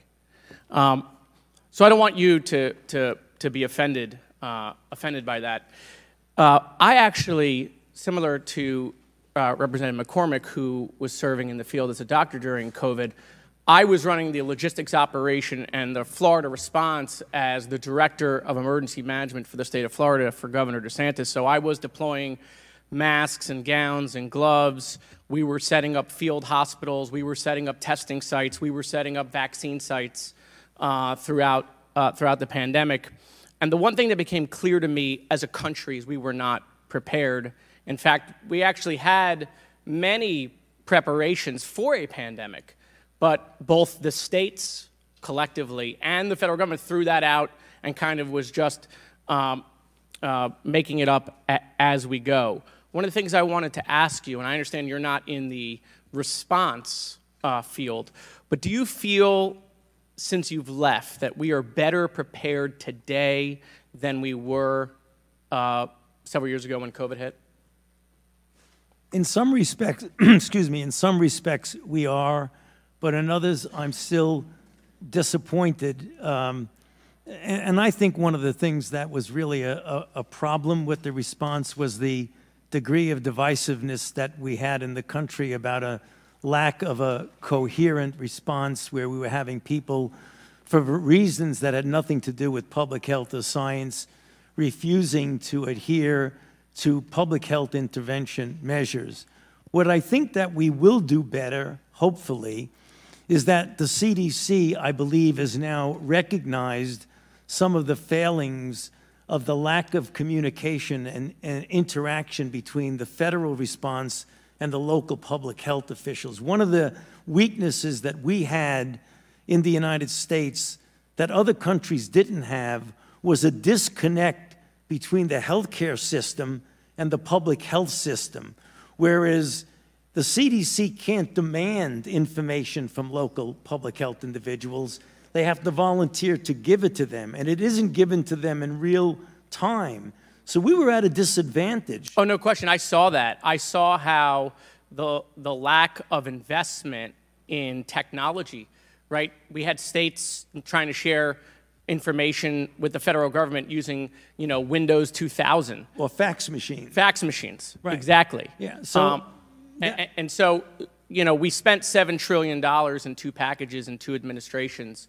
And one of my concerns is that I feel that, especially in supply chain, I feel like we're not that much better off than we were before COVID. Am I wrong in that assessment? Yeah, I don't think you're wrong, but I hope that the CDC has made it very clear that they are trying to change that and correct that deficit of a separation between the local and the federal CDC so that we can get information in real time. It was very frustrating for us that often we had to go to the UK or South Africa or Israel to get real-time information because they had a connection between what was going on the ground and their public health system. So they knew right away what was happening. We didn't. Dr. Fauci, you talked about how, we live in partisan times, a lot of misinformation. And, colleagues on this body said, you should be, charged and found guilty. Of course, the only one that's happened to is your former boss.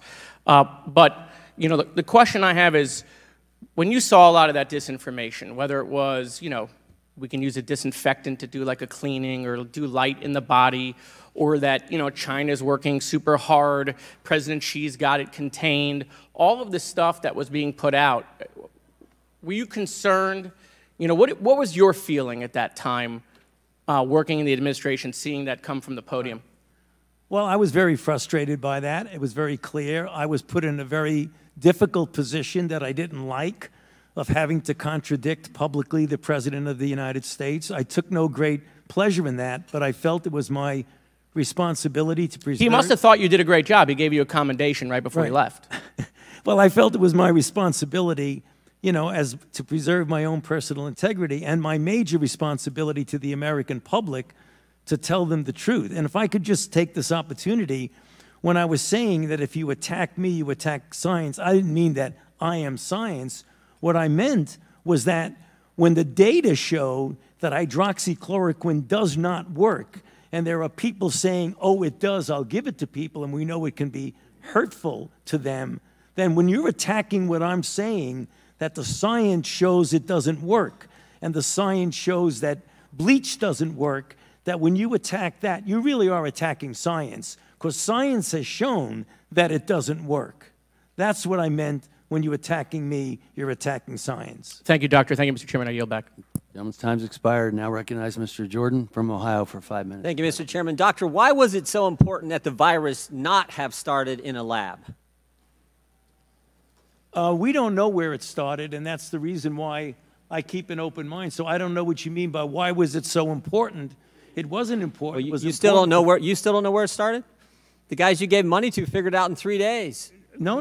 Mr. Anderson said on January 31st, 2020, virus looks engineered, virus not consistent with evolutionary theory. The very next day, Dr. Gary said, I don't know how this happens in nature. It'd be easy to do in a lab. And then 3 days later, Shazam, they switch and say it has to be nature. So they figured it out in 3 days, but you still don't know?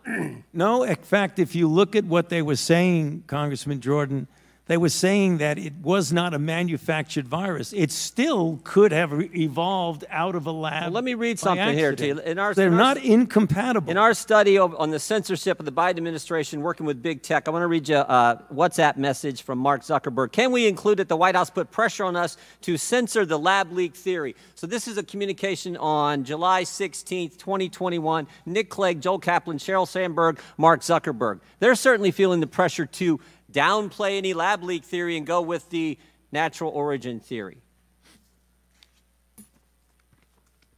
Is there a question there? One's coming. Here's another email to Mark Zuckerberg. It says, subject line, COVID misinformation, Wuhan lab leak theory. In response to continued public pressure and tense conversations with the new administration, we started removing 5 COVID claims, including the lab leak theory. Mr. Zuckerberg responds, this seems like a good reminder that when we compromise our standards due to pressure from an administration in either direction, we often later regret it. Why was it so important the virus not have started in a lab? Wasn't so important that the virus not. We don't know. We know it was important to someone in the Biden administration, so much so that the top people at Meta, the top people at Facebook are asking, why are we getting all this pressure to downplay the lab leak theory? And we have an email from June of the same year, June 4th, 2021, saying the same thing. It was certainly important to somebody. Well, what has that got to do with me? I'm asking you because you're the expert on the coronavirus. I'm saying why was the administration so pushing not to have the lab leak theory as something that was viable? I can answer that. I've kept an open mind throughout the entire process. You kept an open mind. Dr. Fauci, open mind. That is correct. What happened in those 3 days? Why did Dr. Anderson and Mr. Anderson and Dr. Gary, why did they change their mind in 180 degrees? Because what Christian Anderson says 3 days later, after he said virus looks engineered, virus not consistent with evolutionary theory, 3 days later he says the main crackpot theories going around at the moment relate to this virus being somehow engineered, and that is demonstrably false. How did they figure all that out in 3 days, Dr. Fauci? You can do that. You still have an open mind. Well, what they did is that they testified before this committee. What they did, they went back and looked at the sequences and realized that their initial concern was unfounded about that, and it did not look at all like it was manufactured. But as they said in their paper, even though they feel it was more likely— 3 days, they figured it out. That's exactly. You could do that in 3 days. You can scan sequences in a day. You don't need 3 days. Okay, who's Robert Redfield? The former director of the CDC. Dr. Redfield, right? And he was also on the coronavirus task force. Is that accurate? He was a member of the coronavirus task force. And here's what he said to this committee. He said, Redfield said that Fauci and Collins left him out because Redfield suspected that coronavirus had leaked from the Chinese lab. Is that accurate? Well, he said that, but that's not true.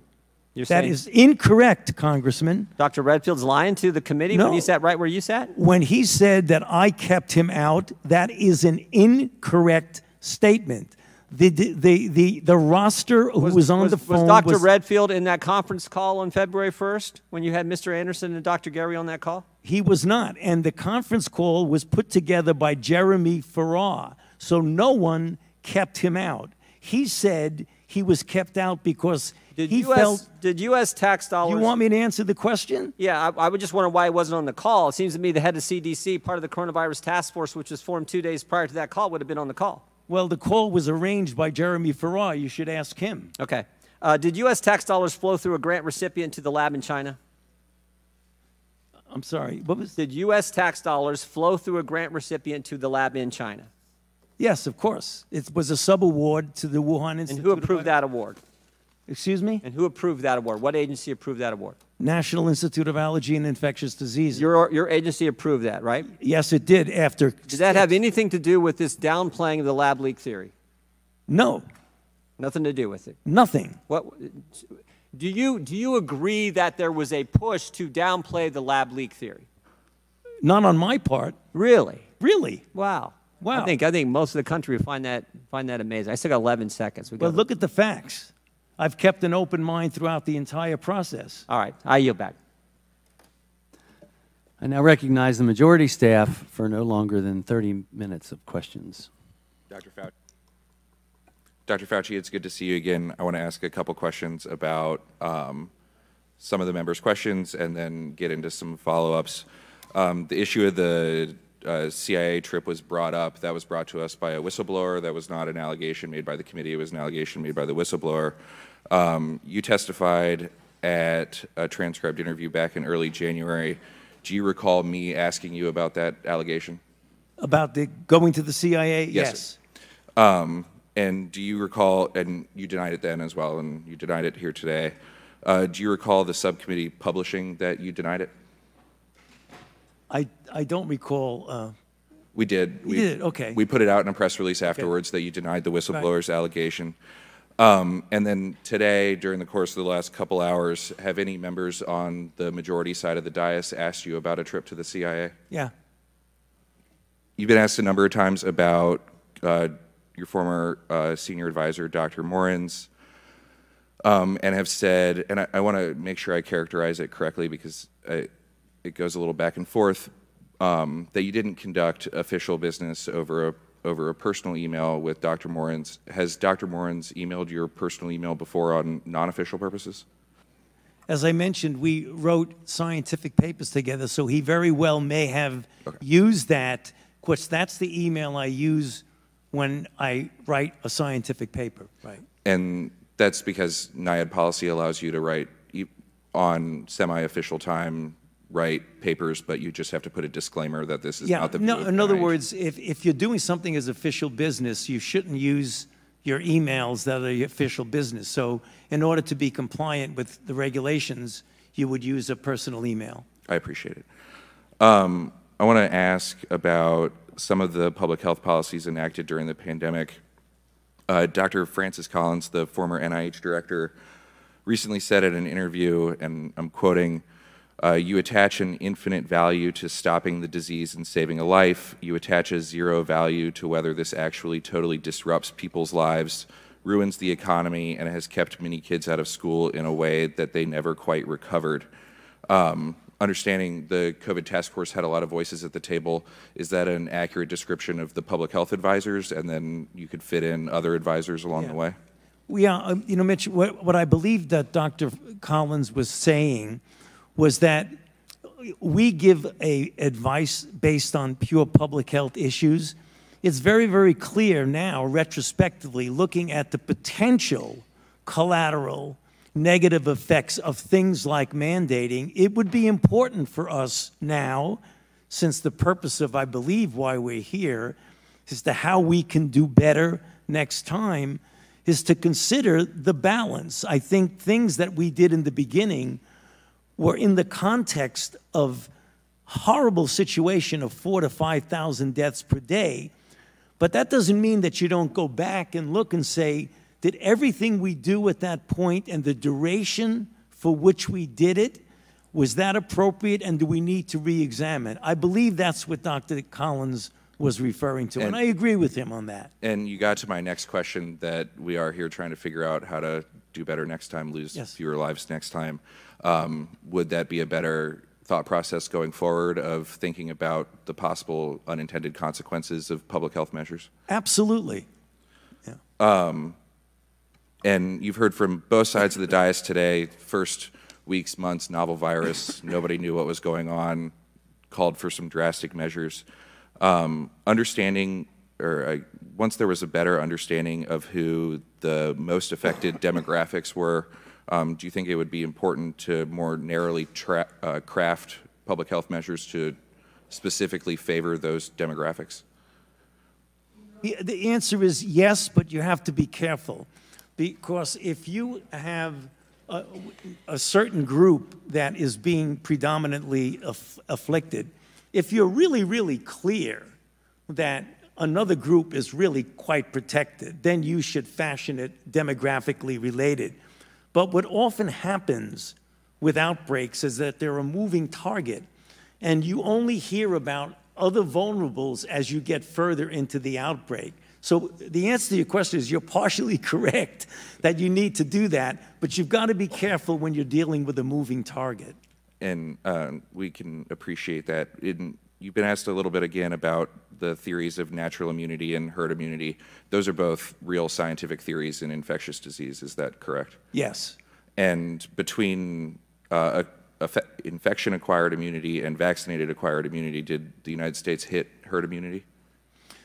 The answer is no, and I've written a paper on that, is that when you're dealing, and just let me take 30 seconds, I don't want to run out the clock on you, but I think it's important to make this point. When you talk about herd immunity, it's predicated on two principles: that you're dealing with a pathogen that's not changing, and number two, that when you either get infected or vaccinated, the duration of the immunity is measured in decades, if not a lifetime. So that if you have a pathogen that stays the same, like measles doesn't change. So I was infected with measles when I was a child. It's the same measles that's infecting people in certain countries in the developing world. Number two, when you get either infected or vaccinated with measles, you have immunity that's durable minimally in decades and possibly for life. So if you get the same pathogen and you get a large percentage of the people who have either been infected or vaccinated, then you have herd immunity. We did not ever have that with COVID.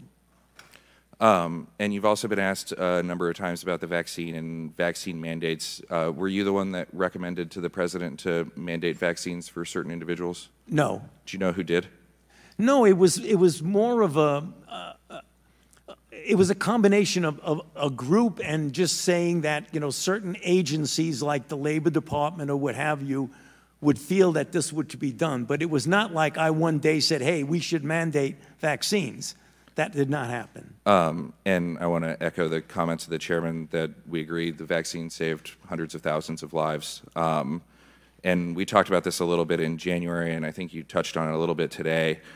Could issuing these mandates and removing the notion of informed consent from some certain sects of the citizenry lead to vaccine hesitancy? Yeah, I mentioned this, I believe, in the TI, that as a matter of fact, that's something that I think we need to go back now when we do an after the event evaluation about whether or not, given the psyche of the country and the pushback that you get from those types of things, we need to reevaluate the cost-benefit ratio of those types of things.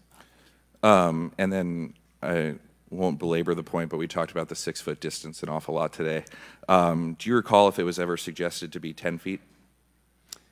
You know, I don't recall, Mitch, if it was ever suggested it was 10 feet, but when I made my explanation of what it was, I was saying that there was no trial that looked at 10 versus 6 versus 3 versus not even worrying about it at all.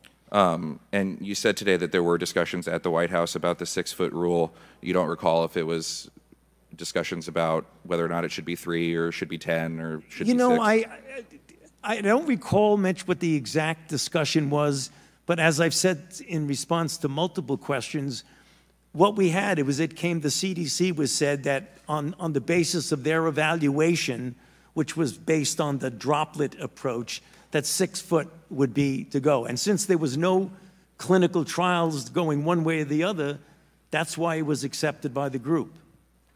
And then it hasn't been a large topic today, and we talked about kind of, again, the many unknowns in early 2020. Schools were closed through the semester. Some schools reopened for the fall semester. Some remained closed going through into 2021. Looking back, are there current academic ramifications of remote schooling or kids not being in school? I think there have been a number of, I know, that there have been a number of studies to show that there are lasting effects, at least up to this point. They tend to attenuate over time, but there have been substantial negative effects on learning and on children when you keep them out of school for a prolonged period of time. Have you seen any studies suggesting physical health ramifications?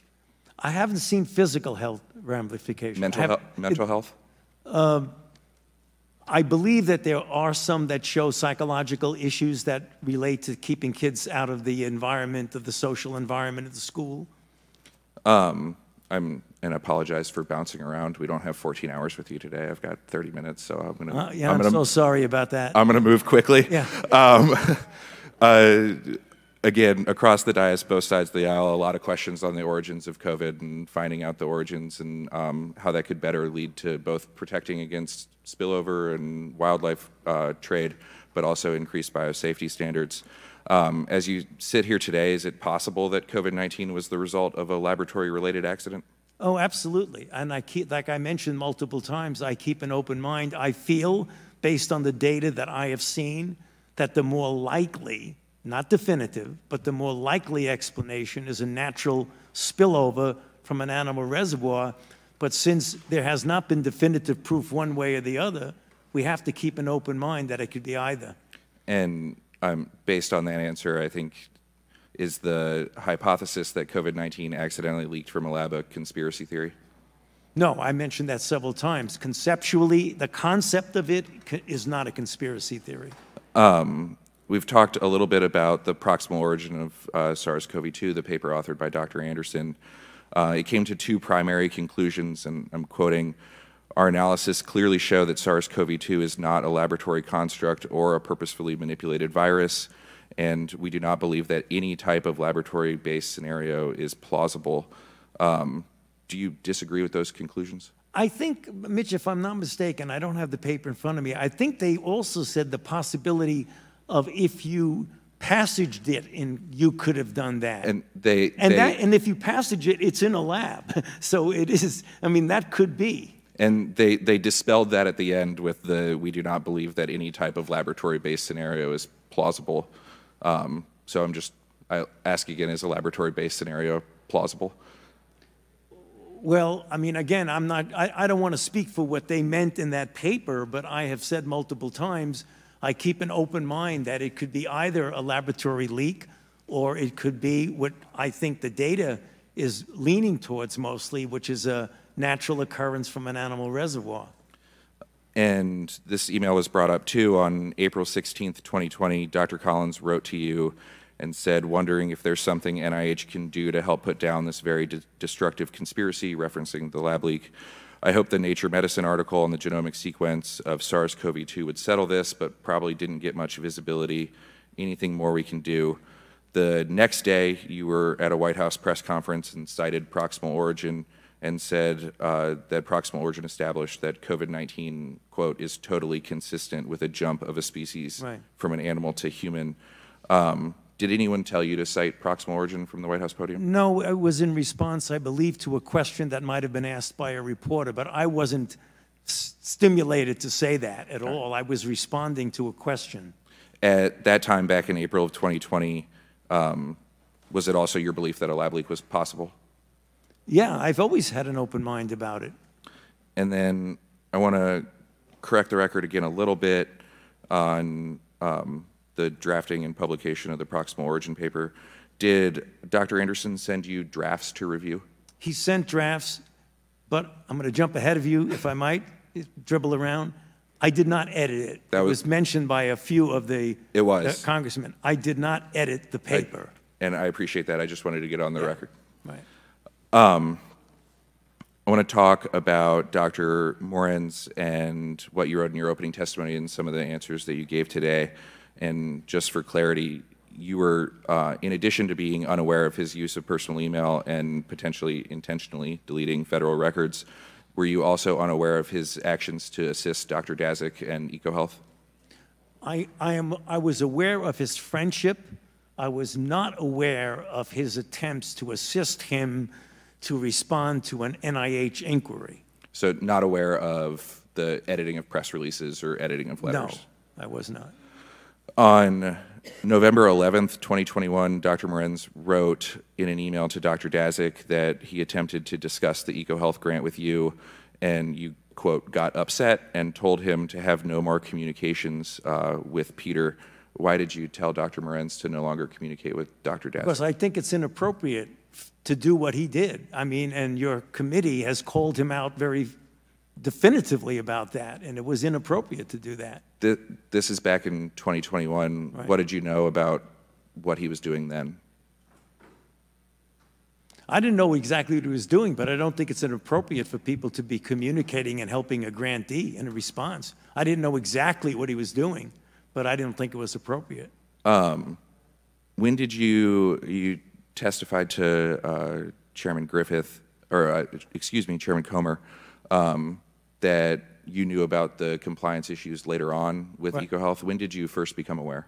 I became aware during briefings by my staff in preparation for congressional hearings well after the fact where the compliance issues actually happened. That, I mean, I didn't know, as I've mentioned to you in the TI pitch, I didn't even know the grant existed before the outbreak. And then finally, when there was this issue about congressional hearings, I needed to know, what is this grant? What are we doing with it? And are there any issues? That's when they said there was a compliance problem of the 4th year versus the 5th year progress report. Some of the other emails from Dr. Morin's, I just want to read into the record and ask you if his recollection is accurate.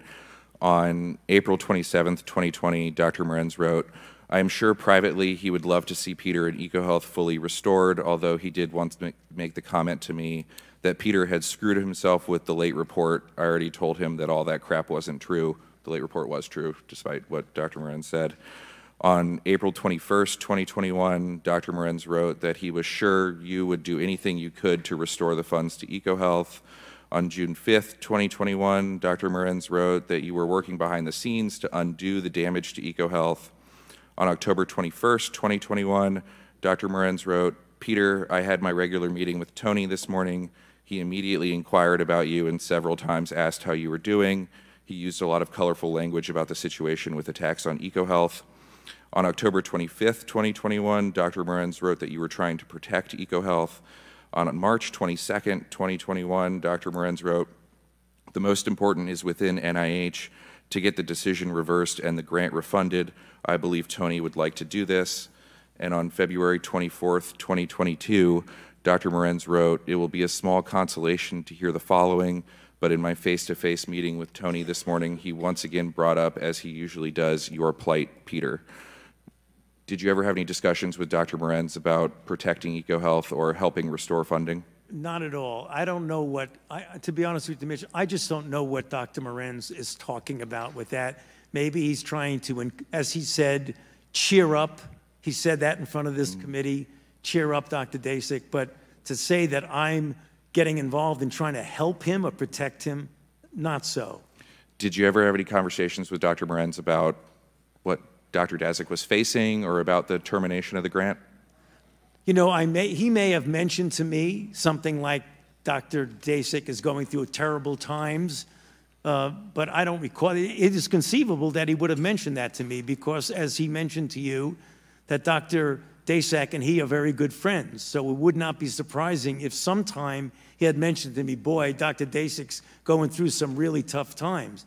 Fine, that doesn't mean that I say you should help him. No, absolutely doesn't. So that's why we want to ask the questions and Yes. get the answers. During your transcribed interview with us, you were asked about whether or not Dr. Daszak had a conflict of interest in reviewing the origins of COVID-19, and you testified, you know, I hesitate to speculate about what someone else should do. The only people that I am involved with is my own staff, who we've mentioned many times in this discussion, who don't have a conflict of interest.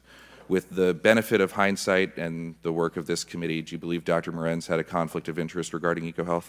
Well, from what we know now, he definitely had a conflict because he was communicating with a grantee of helping him in response to an NIH issue, which is a conflict of interest. I did not know that at the time when I made your statement. And I appreciate that. That's, yeah. Sticking with EcoHealth, in April 2020, NIH terminated and then subsequently reinstated and then suspended the EcoHealth grant that had the Wuhan Institute as a sub-grantee. Do you recall that decision? Yes. Were you involved at all in that decision? No. You previously testified to House Energy and Commerce that you were, in essence, told to cancel the grant. Do you recall who told you? We got it from a number of, now retrospectively we found out how it was. It was the White House told the department to tell the NIH to cancel the grant. Did you agree with the cancellation? What is that? Do we need to listen to that? Okay. He was escorted out. Yeah. Okay, good. I'm sorry, repeat the question, Mitch. Did you agree with the cancellation? You know, it wasn't a question of agreeing or disagreeing. It was like, can we really do that?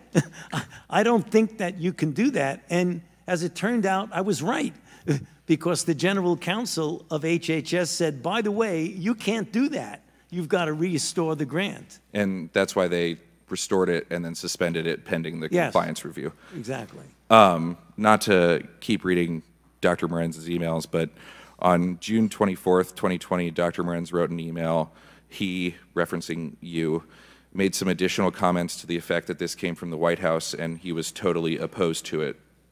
You weren't totally opposed to it? Well, see, that's his, you know, he's doing a lot of interpretation, Mitch. His interpretation, I was totally opposed to it. It was more of, can we really legally do that? And the answer turned out, I was right. No, you can't.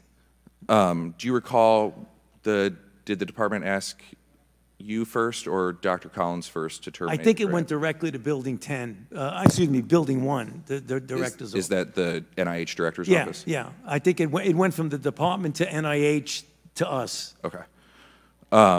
Were you, prior to your retirement in December of 2022, were you involved in any of the compliance actions NIH took against EcoHealth? I don't believe so. I think the actual, and again, I'm a little unclear about the time, but I think most of the disciplinary actions actually occurred after I left, if I'm not mistaken.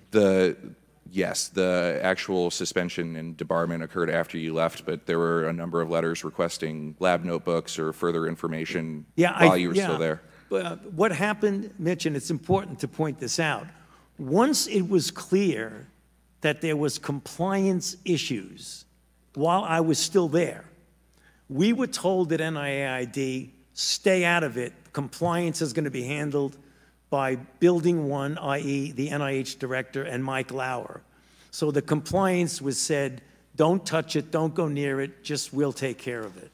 And you just brought this up, since the original termination, then suspension, NIH found numerous major violations of grant policies, has since debarred the Wuhan Institute of Virology and suspended and proposed for debarment both EcoHealth as an institution and Dr. Daszak individually. Are you aware of those? Yes, I am. During previous TIs and hearings, when asked if they supported every one of these actions and supported the suspension and debarment, Both Dr. Collins and Dr. Tabak said yes. Sitting here today, do you support the suspension and debarment of EcoHealth? Yes. I want to move on to the kind of like known unknowns of COVID origins, to quote Dr. Lipkin's paper from early 2020. On October 20th, 2021, Dr. Tabak sent a letter to then ranking member Mr. Comer that said the bat coronaviruses studied under the EcoHealth Alliance grant could not have been the source of SARS-CoV-2 and the COVID-19 pandemic. You've testified similarly both back in January and today. Some of the things that I believe Chairman Griffith brought up was just kind of that statement results on some things, rests on some things that we just can't know. In your experience, Dr. Fauci, do researchers publish every virus that they sequence? No. I mean, I think researchers don't always publish every single thing they do. Do they routinely publish every experiment that they conduct? I'm sure there are people who don't publish every single experiment that they do. And then is there a lag time between the sampling, the analysis, and the publication? Yeah, I mean, publications often take months before they come out.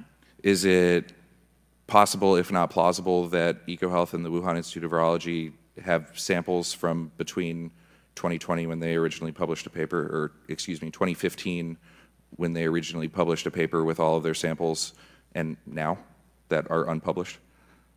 Sure, it's possible, but Mitch, I might just throw in there, you can't get away from the fact that the viruses that were studied, that the NIH gave them a grant to study, don't pull back on the fact that no matter what you did with those viruses, they were phylogenetically so different, they could not possibly be the precursor of SARS-CoV-2. And I agree with that. I guess my only point is that you don't know all the viruses they were working with.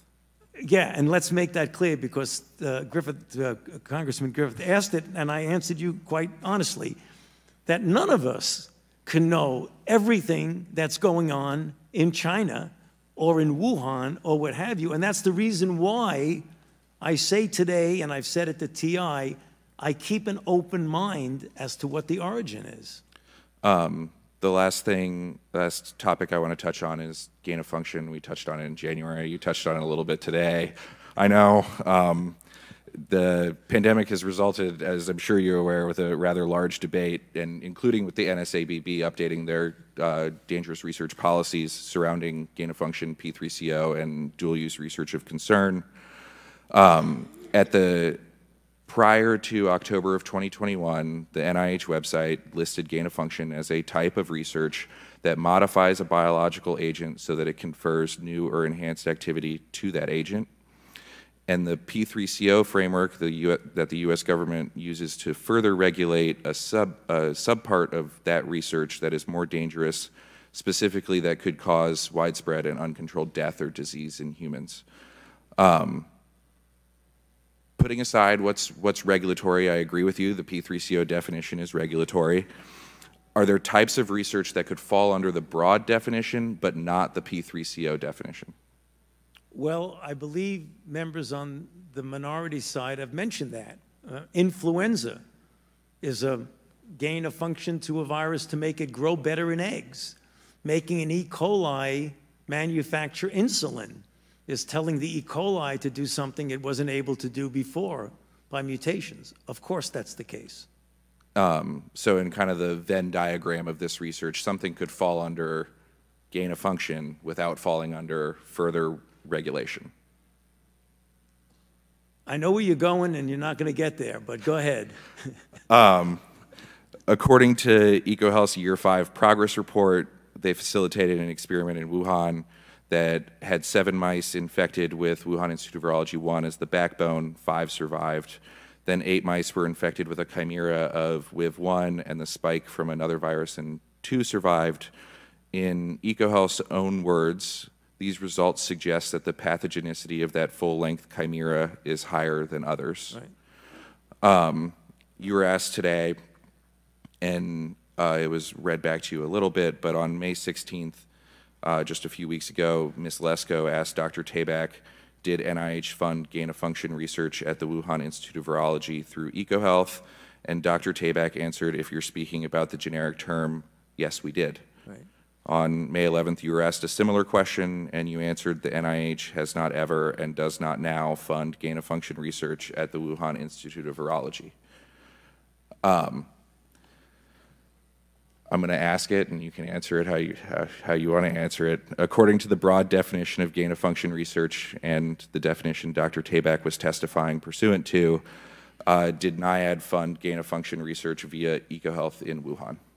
The broad definition of gain of function, in my mind, is not applicable here and does nothing but confuse the situation. And that is the reason why, after 3 years of deliberation by the bodies, including the NSABB, as well as the national academies, it was decided to make an operative and regulatory definition. If you hearken back to the original broad definition, it does nothing but confuse people. And that's why every time I have mentioned gain of function at the Senate hearing with Senator Paul and the TI, and today, the definition that I use is not my personal definition. It's a codified, regulatory, and operative definition made by a body that has nothing to do with me. We've covered just about everything, but if you come up with something you want to ask me, I'd be happy to try to fill it in, but I think we've been rather extensive today. I think that's great, and I think we agree, and so with that, we'll yield back the remainder of our time. And over the past 4 years, you have been personally targeted by extreme narratives about the origins of the COVID-19 pandemic and the U.S. government's response to it. They began in force in retaliation to wisdom you offered that contradicted the reckless and dangerous therapeutic recommendations by President Trump and have remained part of House Republicans' political playbook. These extreme narratives have been the bedrock of the Select Subcommittee's Republican-led probe and the untenable inferences they've somehow drawn despite the overwhelming evidence that it is inconvenient to those narratives. I want to be clear, the evidence uncovered from more than 425,000 pages of documents and 20 closed-door interviews of current and former federal officials has undermined the extreme narratives behind Republicans' own probe. As I alluded to at the beginning of this hearing, my Democratic colleagues and I are committed to speaking objectively and truthfully about what the evidence shows, and this is what it shows. Dr. Fauci did not fund research through the EcoHealth Alliance grant that caused the COVID-19 pandemic. Dr. Fauci did not lie about gain-of-function research in Wuhan, China. Dr. Fauci did not orchestrate a campaign to suppress the lab leak theory. These findings are apparent from the evidence. In fact, this much was clear by the time of Dr. Fauci's 2-day transcribed interview this past January. In the 5 months since, the Select Subcommittee has conducted several more closed-door interviews and reviewed several thousand more pages of documents. This additional evidence in Dr. Fauci's testimony today has only made Republicans' claims less plausible and more preposterous. And when I was named ranking member of the Select Subcommittee, I made a commitment to follow the facts in objectively analyzing the origins of the COVID-19 pandemic. The Select Subcommittee is to meaningfully improve our nation's preparedness for future pandemics, then we must take an objective approach to the factual and scientific evidence available to us. The origins of the COVID-19 pandemic remain uncertain. I would like to remind my Republican colleagues that that uncertainty is not an opportunity for them to author fiction for partisan gain. It could have been a lab leak, and it could have been an animal transmission. And at the cost of meaningfully advancing our understanding of COVID-19's origins, Republicans have levied extreme allegations of creating SARS-CoV-2 against Dr. Fauci. The result is that Republicans' own probe has failed to shed any additional light on a central question for our Select Subcommittee. In fact, we're actually entering the 4th quarter of this Congress and this Select Subcommittee on Corona's pandemic.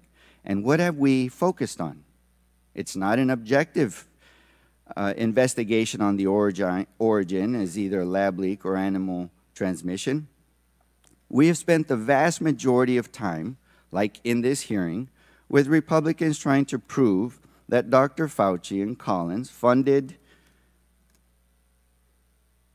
research through EcoHealth that created the SARS-CoV-2 virus. And in order for that to be true, it is dependent on proving the lab leak theory to be true. So it has not been an objective investigation as to whether or not the virus came from a lab or an animal transmission in order to prevent and prepare for the next pandemic. It has been to push this narrative. And this hearing is their climax, their star witness to finally prove their narrative. And they did not do so.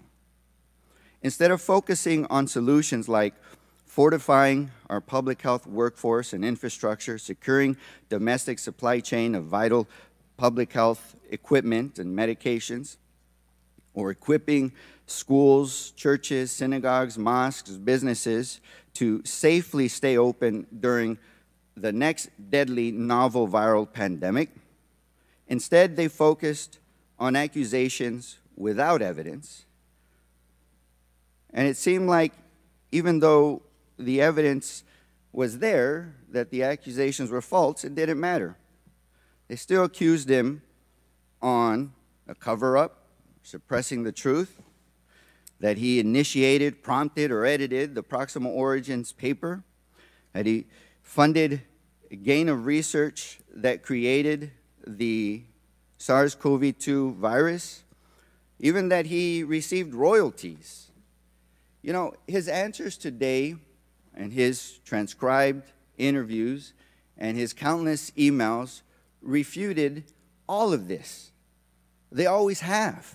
And his testimony today did again. But that, I guess that doesn't matter for the majority. The truth is that there is no evidence to prove this narrative that we spent so much time addressing. Their accusations are without evidence, but it doesn't matter to them. Intentionally misleading the public is propagating disinformation, and it's wrong and dangerous not only because it manufactures distrust in our public health leaders and our public health agencies, but also because it targets Dr. Fauci and other public health officials for violent death threats. Dr. Fauci just said that anytime anybody alludes to the false accusation that he created the COVID-19 pandemic, his death threats go up. But irresponsibly and recklessly, members on this subcommittee continued to accuse him of that. So for the remaining months of the Select Subcommittee, I reaffirm my commitment to take a serious, balanced look at the question and the possibilities of whether the novel coronavirus emerged from a lab or from nature. And I emphasize to my colleagues that any uncertainty about those origins is an opportunity for us to work constructively together on forward-looking measures to improve our nation's readiness for future public health threats. It was an opportunity to learn about our COVID-19 response and how we can improve and do better. And we did some good things during that, and I'll cite Operation Warp Speed as one of them. It's also an opportunity to more closely examine the office in which you served, because there seemed to be some significant wrongdoings that took place, and I believe that we can make changes and prevent that from happening in the future. That's my goal. It's an opportunity to take a close look about the processes and the procedures in place in our health institutions in the United States. That's our job as oversight in Congress. That's what we're supposed to do. I don't know what playbook some are talking about, because it's been my goal as chairman, and I think you've seen the staff behave the same way, to take a hard look at the facts so that we can do better in the future. I know that at the end of the transcribed interview, not only during the interview, we talked about other types of vaccines we may be able to create, mucosal vaccines, maybe inhibitors of furin, if there's a furin cleavage site as part of the vaccine. I appreciated that conversation so very much. And at the end, you thanked me for the fairness. And we had the opportunity to share a lot that day. I think what I'm most concerned about as we go forward as a country and from our agencies is that we can be trusted and that we are better in our messaging and talk about clarity. Dr. McCormick today talked about what it was like actually treating COVID patients day in and day out. I had recommended early on that America needed to hear more from doctors that were treating COVID patients, what they were seeing, what was working, what was not working. I compared it to General Schwarzkopf during the Gulf War. Everyone tuned in every night to hear what General Schwarzkopf had to say, not the politician, but what the general in charge had to say. And I think that was important, the one who was in the trenches. But look, you know, we've gone back and forth on the definition of gain of function. I think it's been pretty clear what was you said was on your mind, and there were two different definitions, if you will, a generic definition and an operative regulatory definition. But so, you know, when we go through this, and what America hears is that you say NIH did not fund, and Dr. Tabak said NIH did fund. Clarity matters. I think it would have helped when you were in front of Dr. Paul in the Senate, if you were clear about what you meant. The American people had never heard of gain of function until this came about. Clarity matters. You know, when we conducted great trials on the vaccines, I thought they were phenomenal. Normally you have 8,000 to 10,000 people. We had about 40,000 people in each one of the trials. And what we knew from the trials is that, one, it saved a lot of lives. That's one thing. But we also knew that if you got vaccinated, you could still get COVID.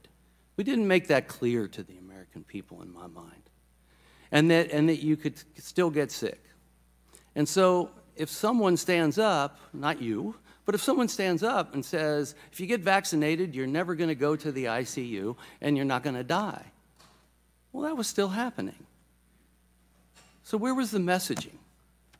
I wish you would have corrected that right then and there.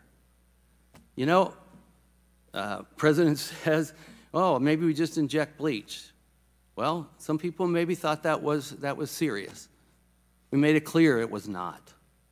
And that was important. But here we have Operation Warp Speed, which I know firsthand you were working on, and you were kind enough to work with the Doctors Caucus to explain what was going on with Operation Warp Speed. And we have a presidential candidate who says, well, if that's developed, I'm not taking it. And I'm paraphrasing. And then takes it. The American public deserve a lot better from their government. And what should have been a 9/11 moment for this country, this pandemic, was turned into a political nightmare. We need to do better. These are agnostic issues, not political. And I think from what we have learned from you in the TI and here today, there's a lot of things that we can do better. And the grant process being one of them.